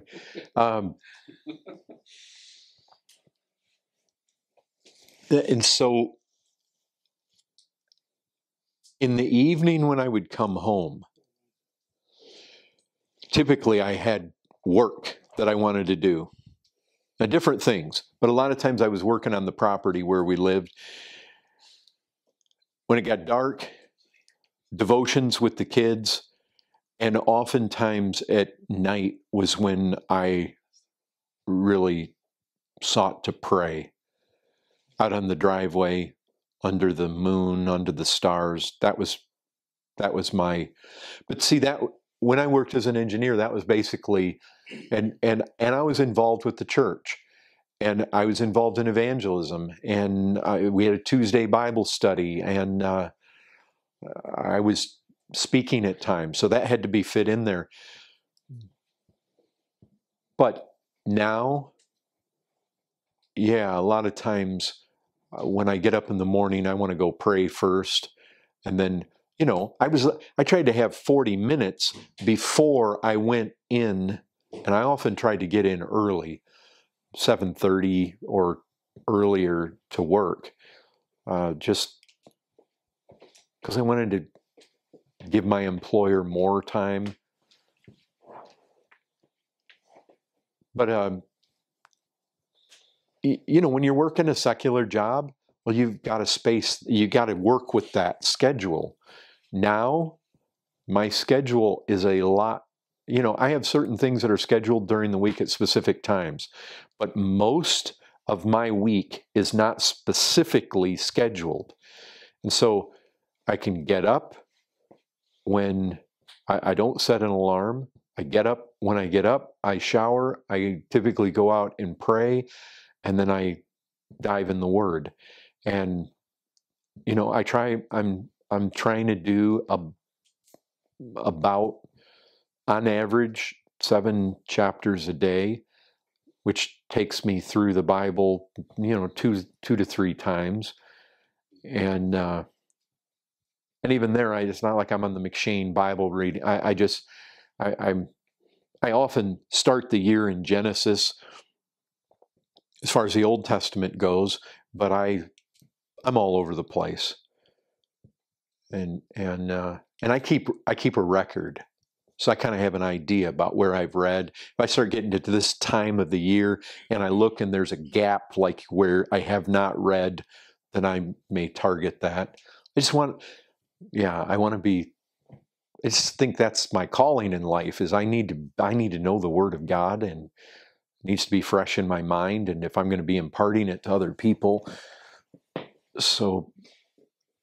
Maybe that's related to the question, but just how do you, like, when you were working in secular employment, or just in general, have you got advice for the balance? Because right now, like, we've got obviously 24 hours a day and that kind of thing, and then, you know, when you work in secular employment, especially if your employment is such that you could spend more time in your part of your free time to improve or get better at what you do or learn more, which will eventually lead to either, you know, promotion or whatever. You know, you'll be better at what you do in your job, and therefore better at, you know, in terms of your faithfulness to your boss, that kind of thing. And then at the same time, you want to use your day, however, for other things, you know, and you want to study the Word, you want to invest in your family, you want to do this, that, and the other.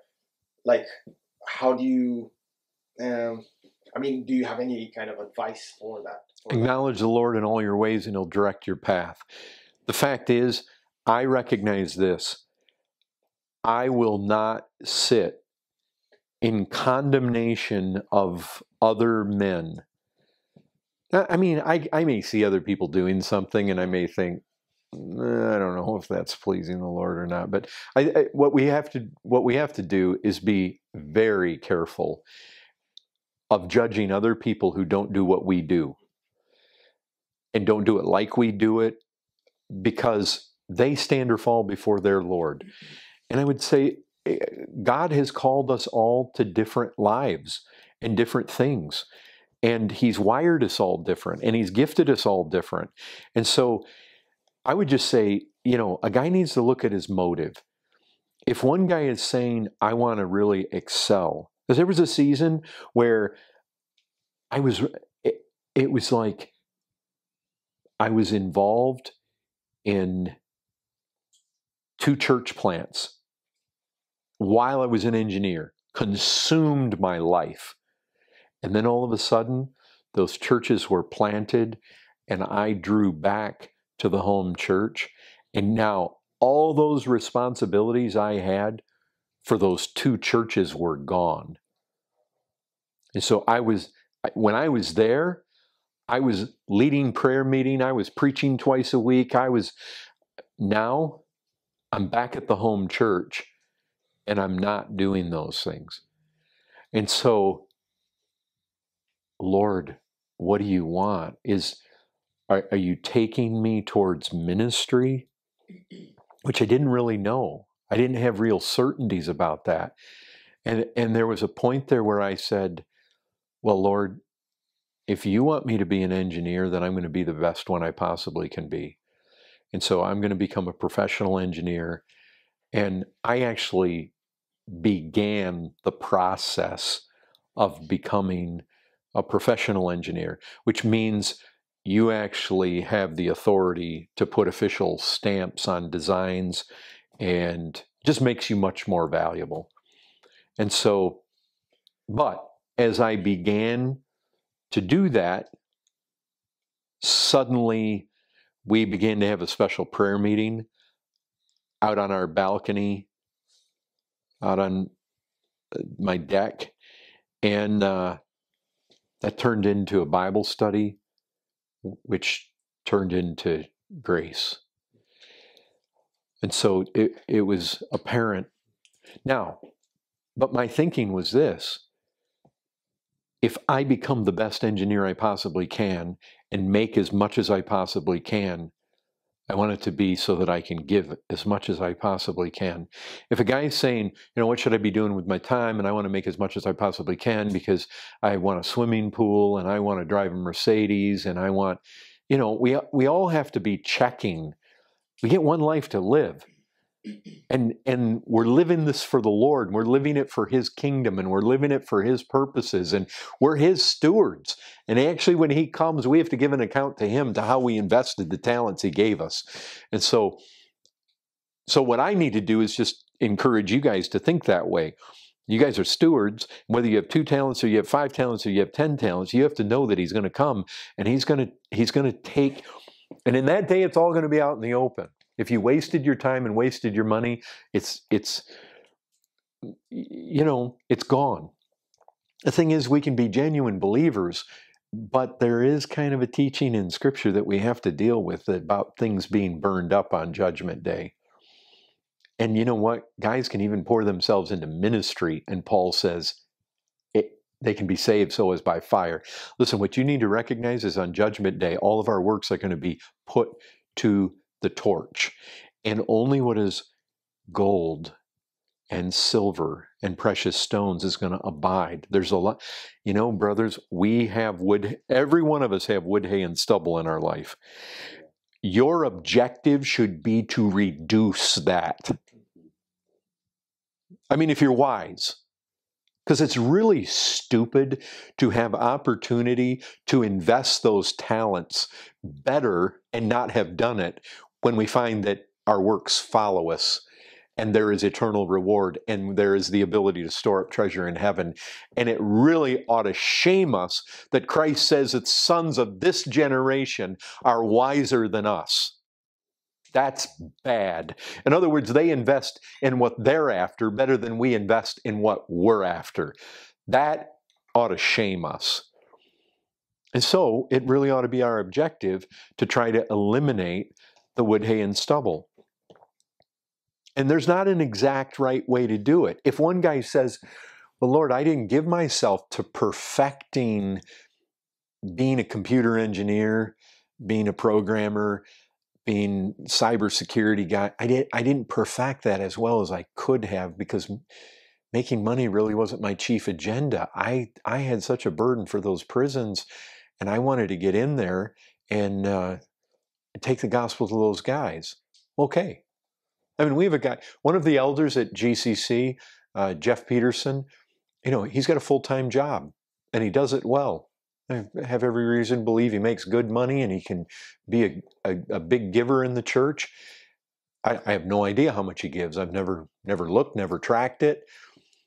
I mean, I found, I had access to that information, but I oftentimes just, that did not consume me. What people give is between them and the Lord. There's a box back there. You want to put money in it. You don't want to put money in it. I mean, I recognize this. God answered prayer, and we always had enough in there to do whatever we wanted. And so it's just between people. But, Jeff also has a profound prison ministry. Back when he lived in Michigan, somebody coerced him into going to a prison, and he said God got a hold of him.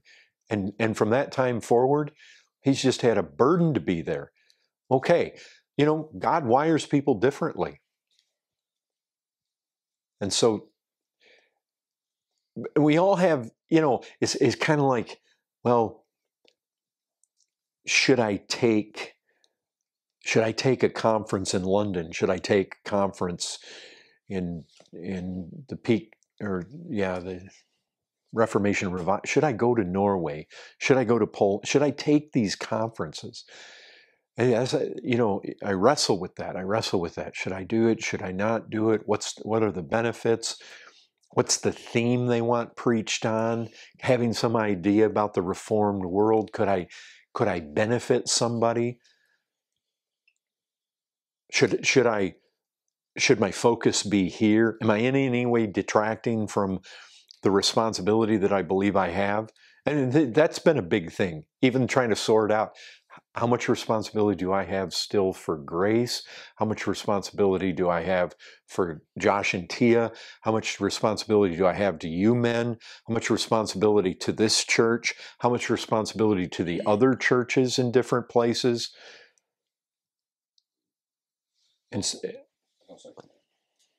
But you guys have the same thing. Even though it's not exactly those things, you guys have the same questions you have to ask yourself.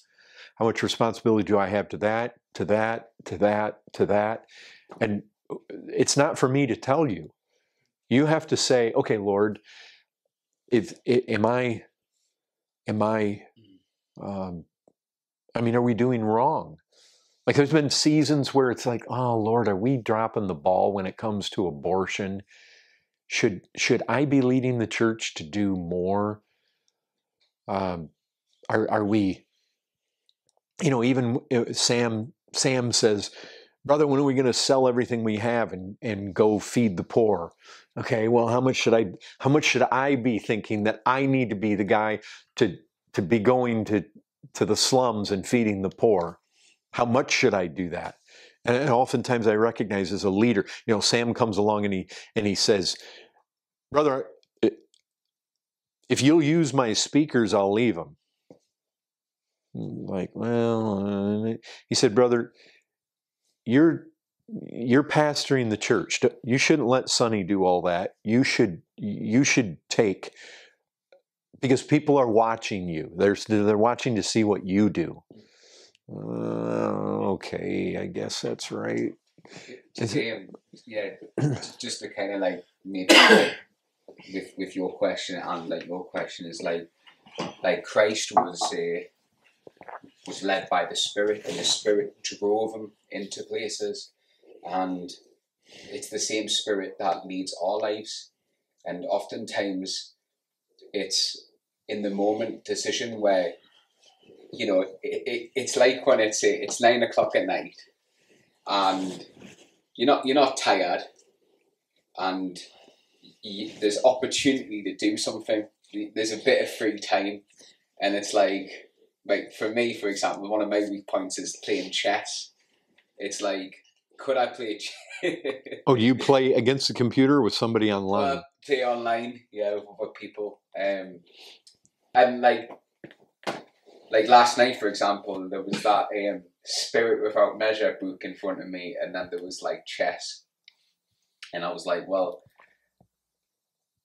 you know, when you're faced with that decision, like, how am I going to spend my time right now? Like, because you could talk about, like, you know, like your routine, like how can you get better? But like, even just in the moment of like, right, I've got an hour now. What do I do with it?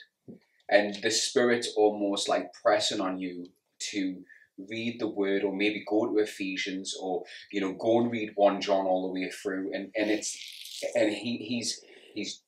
like how you respond in that moment often that we feel, where we're like, yeah, I could do that, or I could play some chess, or I could message someone on Facebook, or I could. Can the Spirit tell you to play chess though? No, seriously. Well. But it seems to me that the Spirit's in the business of going about spiritual things. And I know, and you know what? Like, praise God, He has given. I mean, like, I think chess is a great game. Like, it's a genius game. The strategy behind it, the way it all falls into place, and how it works as a game. Right? I find that interesting. But I'm more and more coming to like realization of like, yeah, it's great, but does that mean should you be playing it as much as you play it? Like, instead. But that's a good question. Yeah. Would the Spirit now see, here's the thing. A dad's busy and his son is saying, Dad, come play chess with me. And you see, you could feel the Spirit prompting you need to go do that.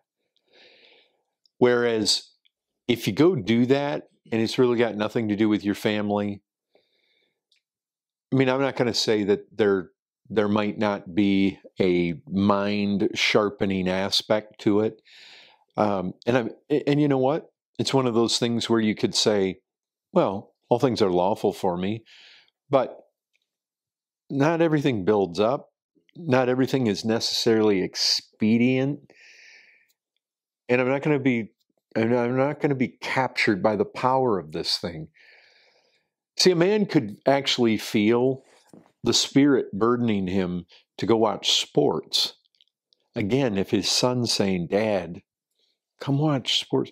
The Spirit could move upon a man to go watch a movie if his wife is saying, look, we haven't had time together and come watch this with me.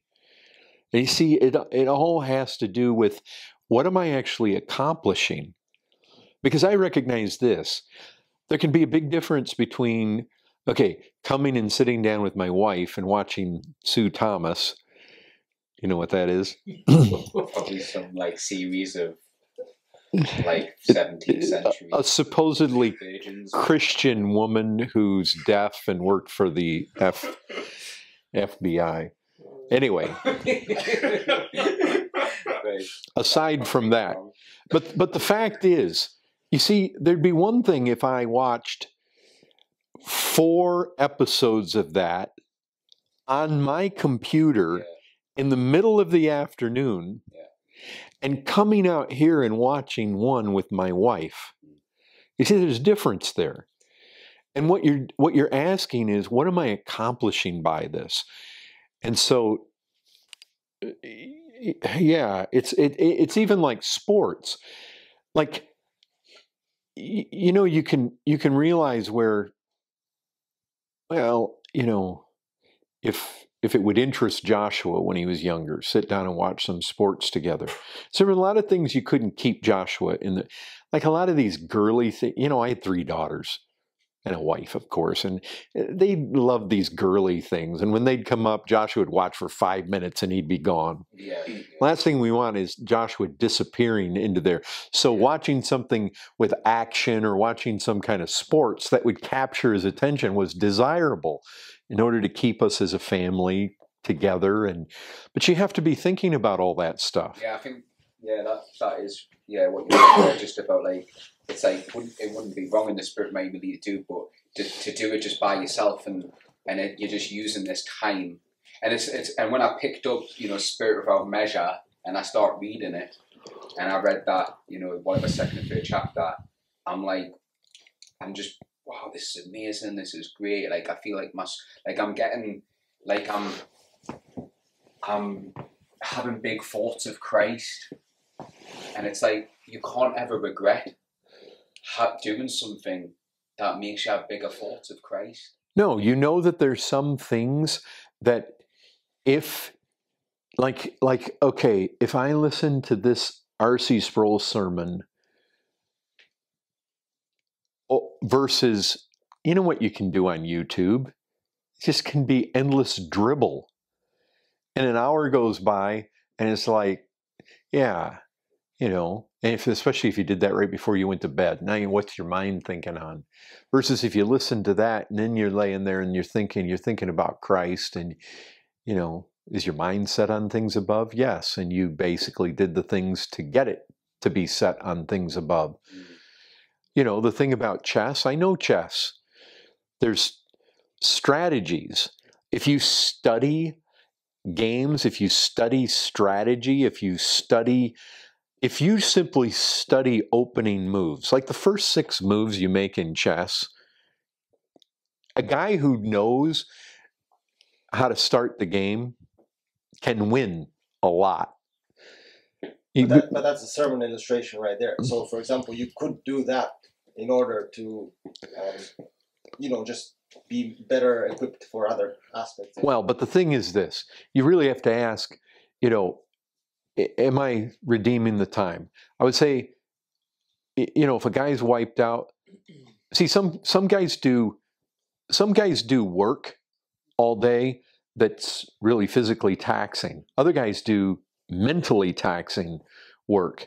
Well, if a guy is looking for some kind of mental stimulation based on whatever, he just needs some relaxation. We just have to ask ourselves, is this being profitable? Is this being helpful? I have to ask myself that. Do I like sports? I do. U.S. sports. I don't sit and watch games, but I like highlights. And there's a guy that in Utah that works on cars. And what's he called? Fab Rats. If I could have my own garage and work on cars all day, or if I could be a gardener and work in the garden all day, I could do that. And so, watching this guy do this he puts out a video, different lengths and size. It can be 10 minutes, it can be 20 minutes. He puts out a video 2-3 times a week. Yeah, and I typically watch those. And, Leonard Ravenhill loved John Wayne movies. But Charles later told me that he also was a man who would pray 12 hours a day.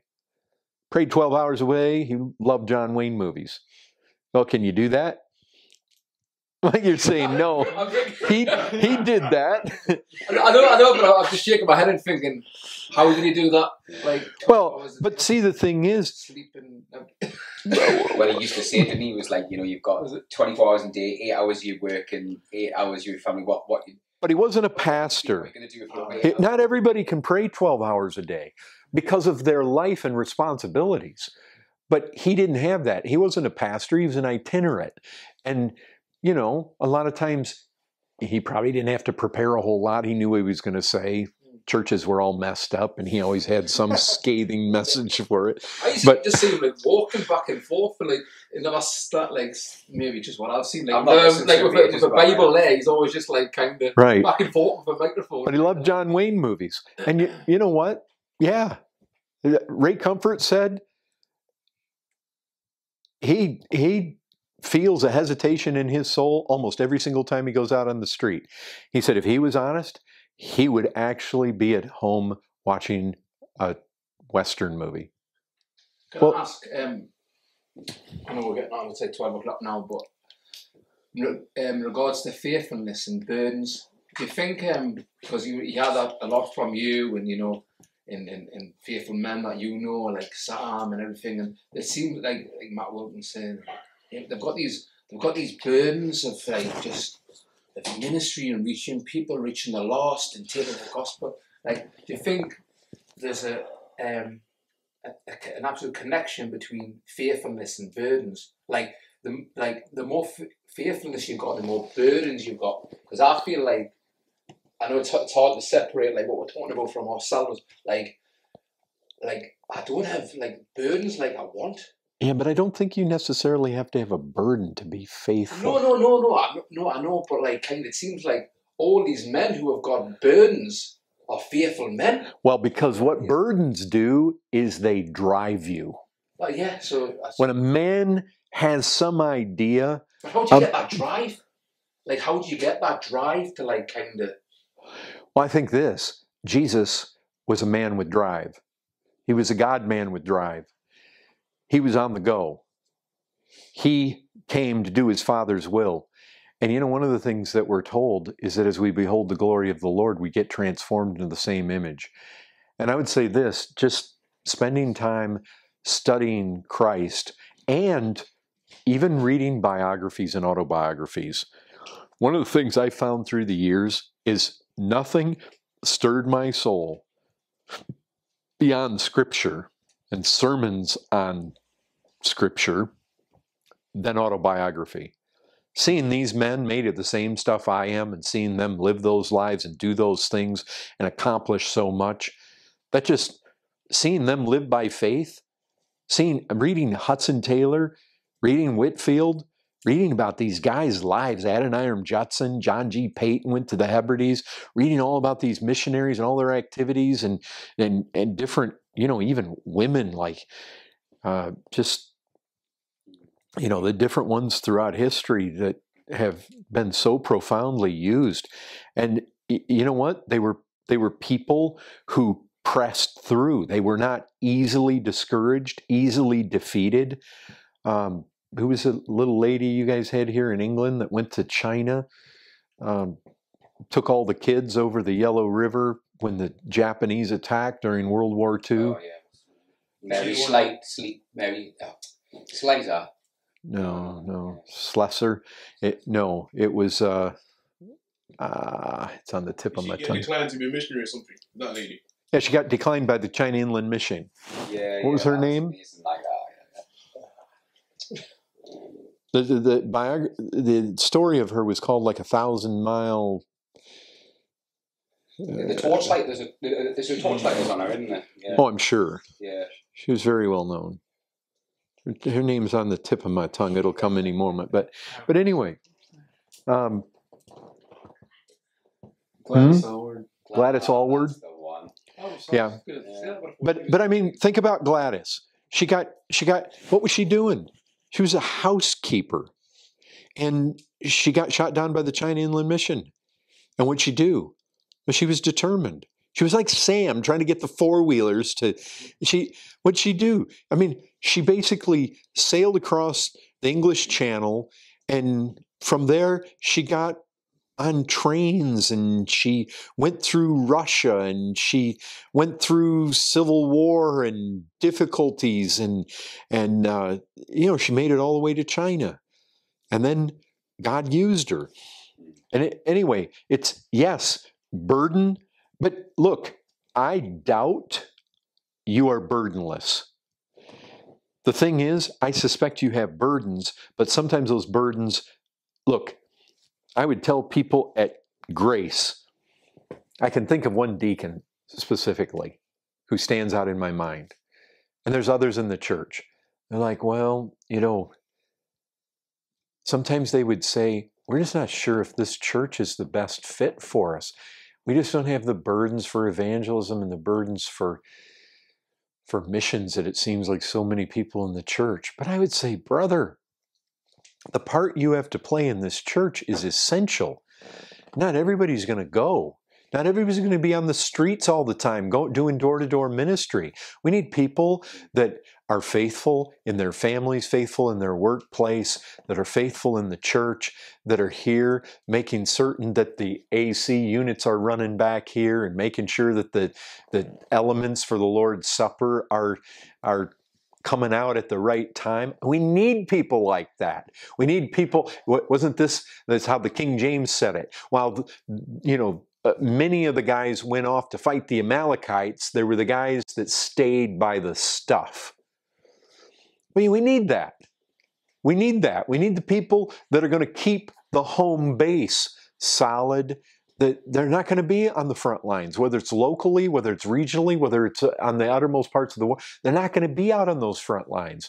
We need those stable, dependable, faithful, and see, they don't have to have burdens for the end of the earth, burdens for Gladys Allward, burdens to get to here, there, or the other, but they just need to be people that it's like the body is made up of different members, and not everybody is an eye or an ear or lips or tongue, or we got a lot of people that are, you know, your other parts. And so for this thing to operate well, we need that. It's like, brother, you say you don't have this, that, or the other thing, but I know this about you. You know, every prayer meeting, you're there. Every Sunday morning, you're there. You're making sure this happens and that happens. And if you weren't doing that, well, who's going to do that? I mean, we need you. And then there's those who kept their hands up, you know, Moses basically, while the others were fighting. And then there was those who were keeping his hands up as well. So. Yeah, and so, I mean, there's a reality right there. But what I would tell people is this: do not despise the burdens God has given you. Because what I saw is, I want to say every single burden that I had, I saw God fulfill. I saw God give open doors to. And I tell people all the time, do not despise your burdens. Even though they may be slow in coming, even though it may seem like God's not hearing you right now, don't just dismiss those. Don't just write those off. Because you know what? Somebody may have a burden for China, and they may never end up in China, but they may result in them praying for China all the time. You know what? That Christ is going to tell that person, well done. Andy Hamilton was always absolutely convinced that the primary work was done, like there. The primary work was done by Aaron and Hur up on that mountain, holding up the hands of Moses. He was absolutely convinced that one of the primary works of foreign missions is done right in the churches in America, when people drop down on their knees on a Wednesday night, plead with the Lord. Or Spurgeon would have been convinced it was their 800 praying people that basically made up the boiler room. And, you know, we don't want to despise this, because it's all essential. And so, you know, one of the big problems is that people can say, well, I don't have a burden for all these things that people in the church seem like, and you know, sometimes people that are involved in evangelism can make the people that aren't involved in it feel bad, feel inferior, feel like they're, you know, less than. And sometimes, you know, the people that aren't doing those things, they not only feel that, but, you know, there is actually a pressure, like you're somehow not measuring up if you don't do these things. Now, I would want to know from people why they're not doing those things. I mean, if you're not involved in anything, but you know, different people are wired different. If we're going to be really helpful to one another as we stir up one another to love and good works, well, the way to do that is to seek to recognize what the gifts and burdens of the people we're speaking to actually have. Because stirring up somebody to love and good works is not just going to everybody and saying, you need to be in the slums of Africa. And well, that's not it. What you want to do, if you're going to really be effective at that, is you want to think about, what can these people do? What are they comfortable with? I mean, you know, if you want to stir up Olivia, that's going to look different than if you want to stir up Jody. Why? Olivia's ready. She chomps at the bit to be on the street. She loves to be out there. Jody's more reserved. And you have to deal, not only, you know, as a gift, that there's personality involved and there's everything. And you can, if we're really going to try to stir up people to be involved in loving others and being involved in good works, then we want to be thinking, well, how are these people wired? What can they do? We want to get people to start and then build from there. There's always a starting place. So then going into that, we need to actually know the people. Exactly. And not just like a group of people within the church, but like attempt to know everyone. Right. You're going to have a hard time stirring up people to love and good works if you don't know them. It almost goes hand in hand with you're finding out who they are, where their strengths are. Yeah. That's really helpful. What really is helpful about what you said there the last 10 minutes about burdens and faithfulness. And thanks. So. Well, now to Leonard Verdine. Okay. Really, I'm glad we had this morning, like about. Yeah. We're going to break it up like this because, you know, just going through this book chapter after chapter, yeah, it's got a certain flavor to it, and it's good. It's good. There's a reason I'm wanting to go through it, but anyway, we're going to mix it up with some other things because these things are essential. Absolutely, yeah, absolutely. Just one last question in terms of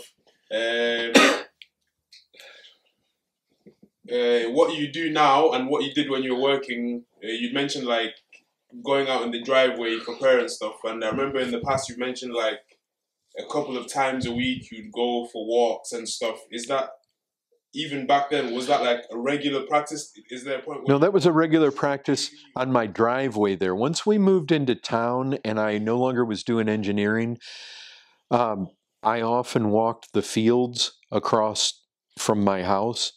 But then I found this place called Brackenridge, and that was like often I would drive over there, and it was easy to spend 40 minutes in prayer just walking the San Antonio River over there. And of course, San Antonio just gets so unbearably hot. So running over there in the morning and having the shade of the trees along the river was just a really nice place. Rarely did it was just a nice place to be in the very center of the city, be in the woods, and not see many people. Now, the golf course was to my left, and there were always people out there, but we were kind of isolated. They're playing their game, and there's a fence between us, and I was kind of off next to the river. It's interesting how like we have different preferences when it comes to praying. Some people like to put their head like in the Bible. Some people will literally get inside of a cupboard. Some people will just kneel on the bed. Some like yourself, you like to kind of go for a walk. I also like prayer walks, but I just find as long as I've got, for me personally, I've been like as long as I've got a bit of, like, I like to look at the sky. As mad as that sounds, I'm not worshipping the sky or praying the sky, but it's almost like looking up to the sky, looking up to the night sky. Maybe, when I consider them things, it I guess helps me, But oh, I find that, especially if you can be out in the country where you actually don't have city light dimming all the stars, it can be glorious.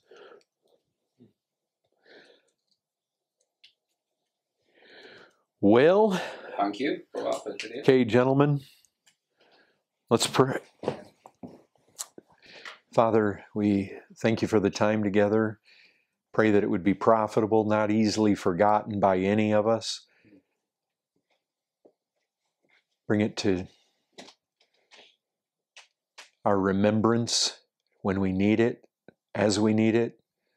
Lord, help us to redeem the time. We know our lives are short.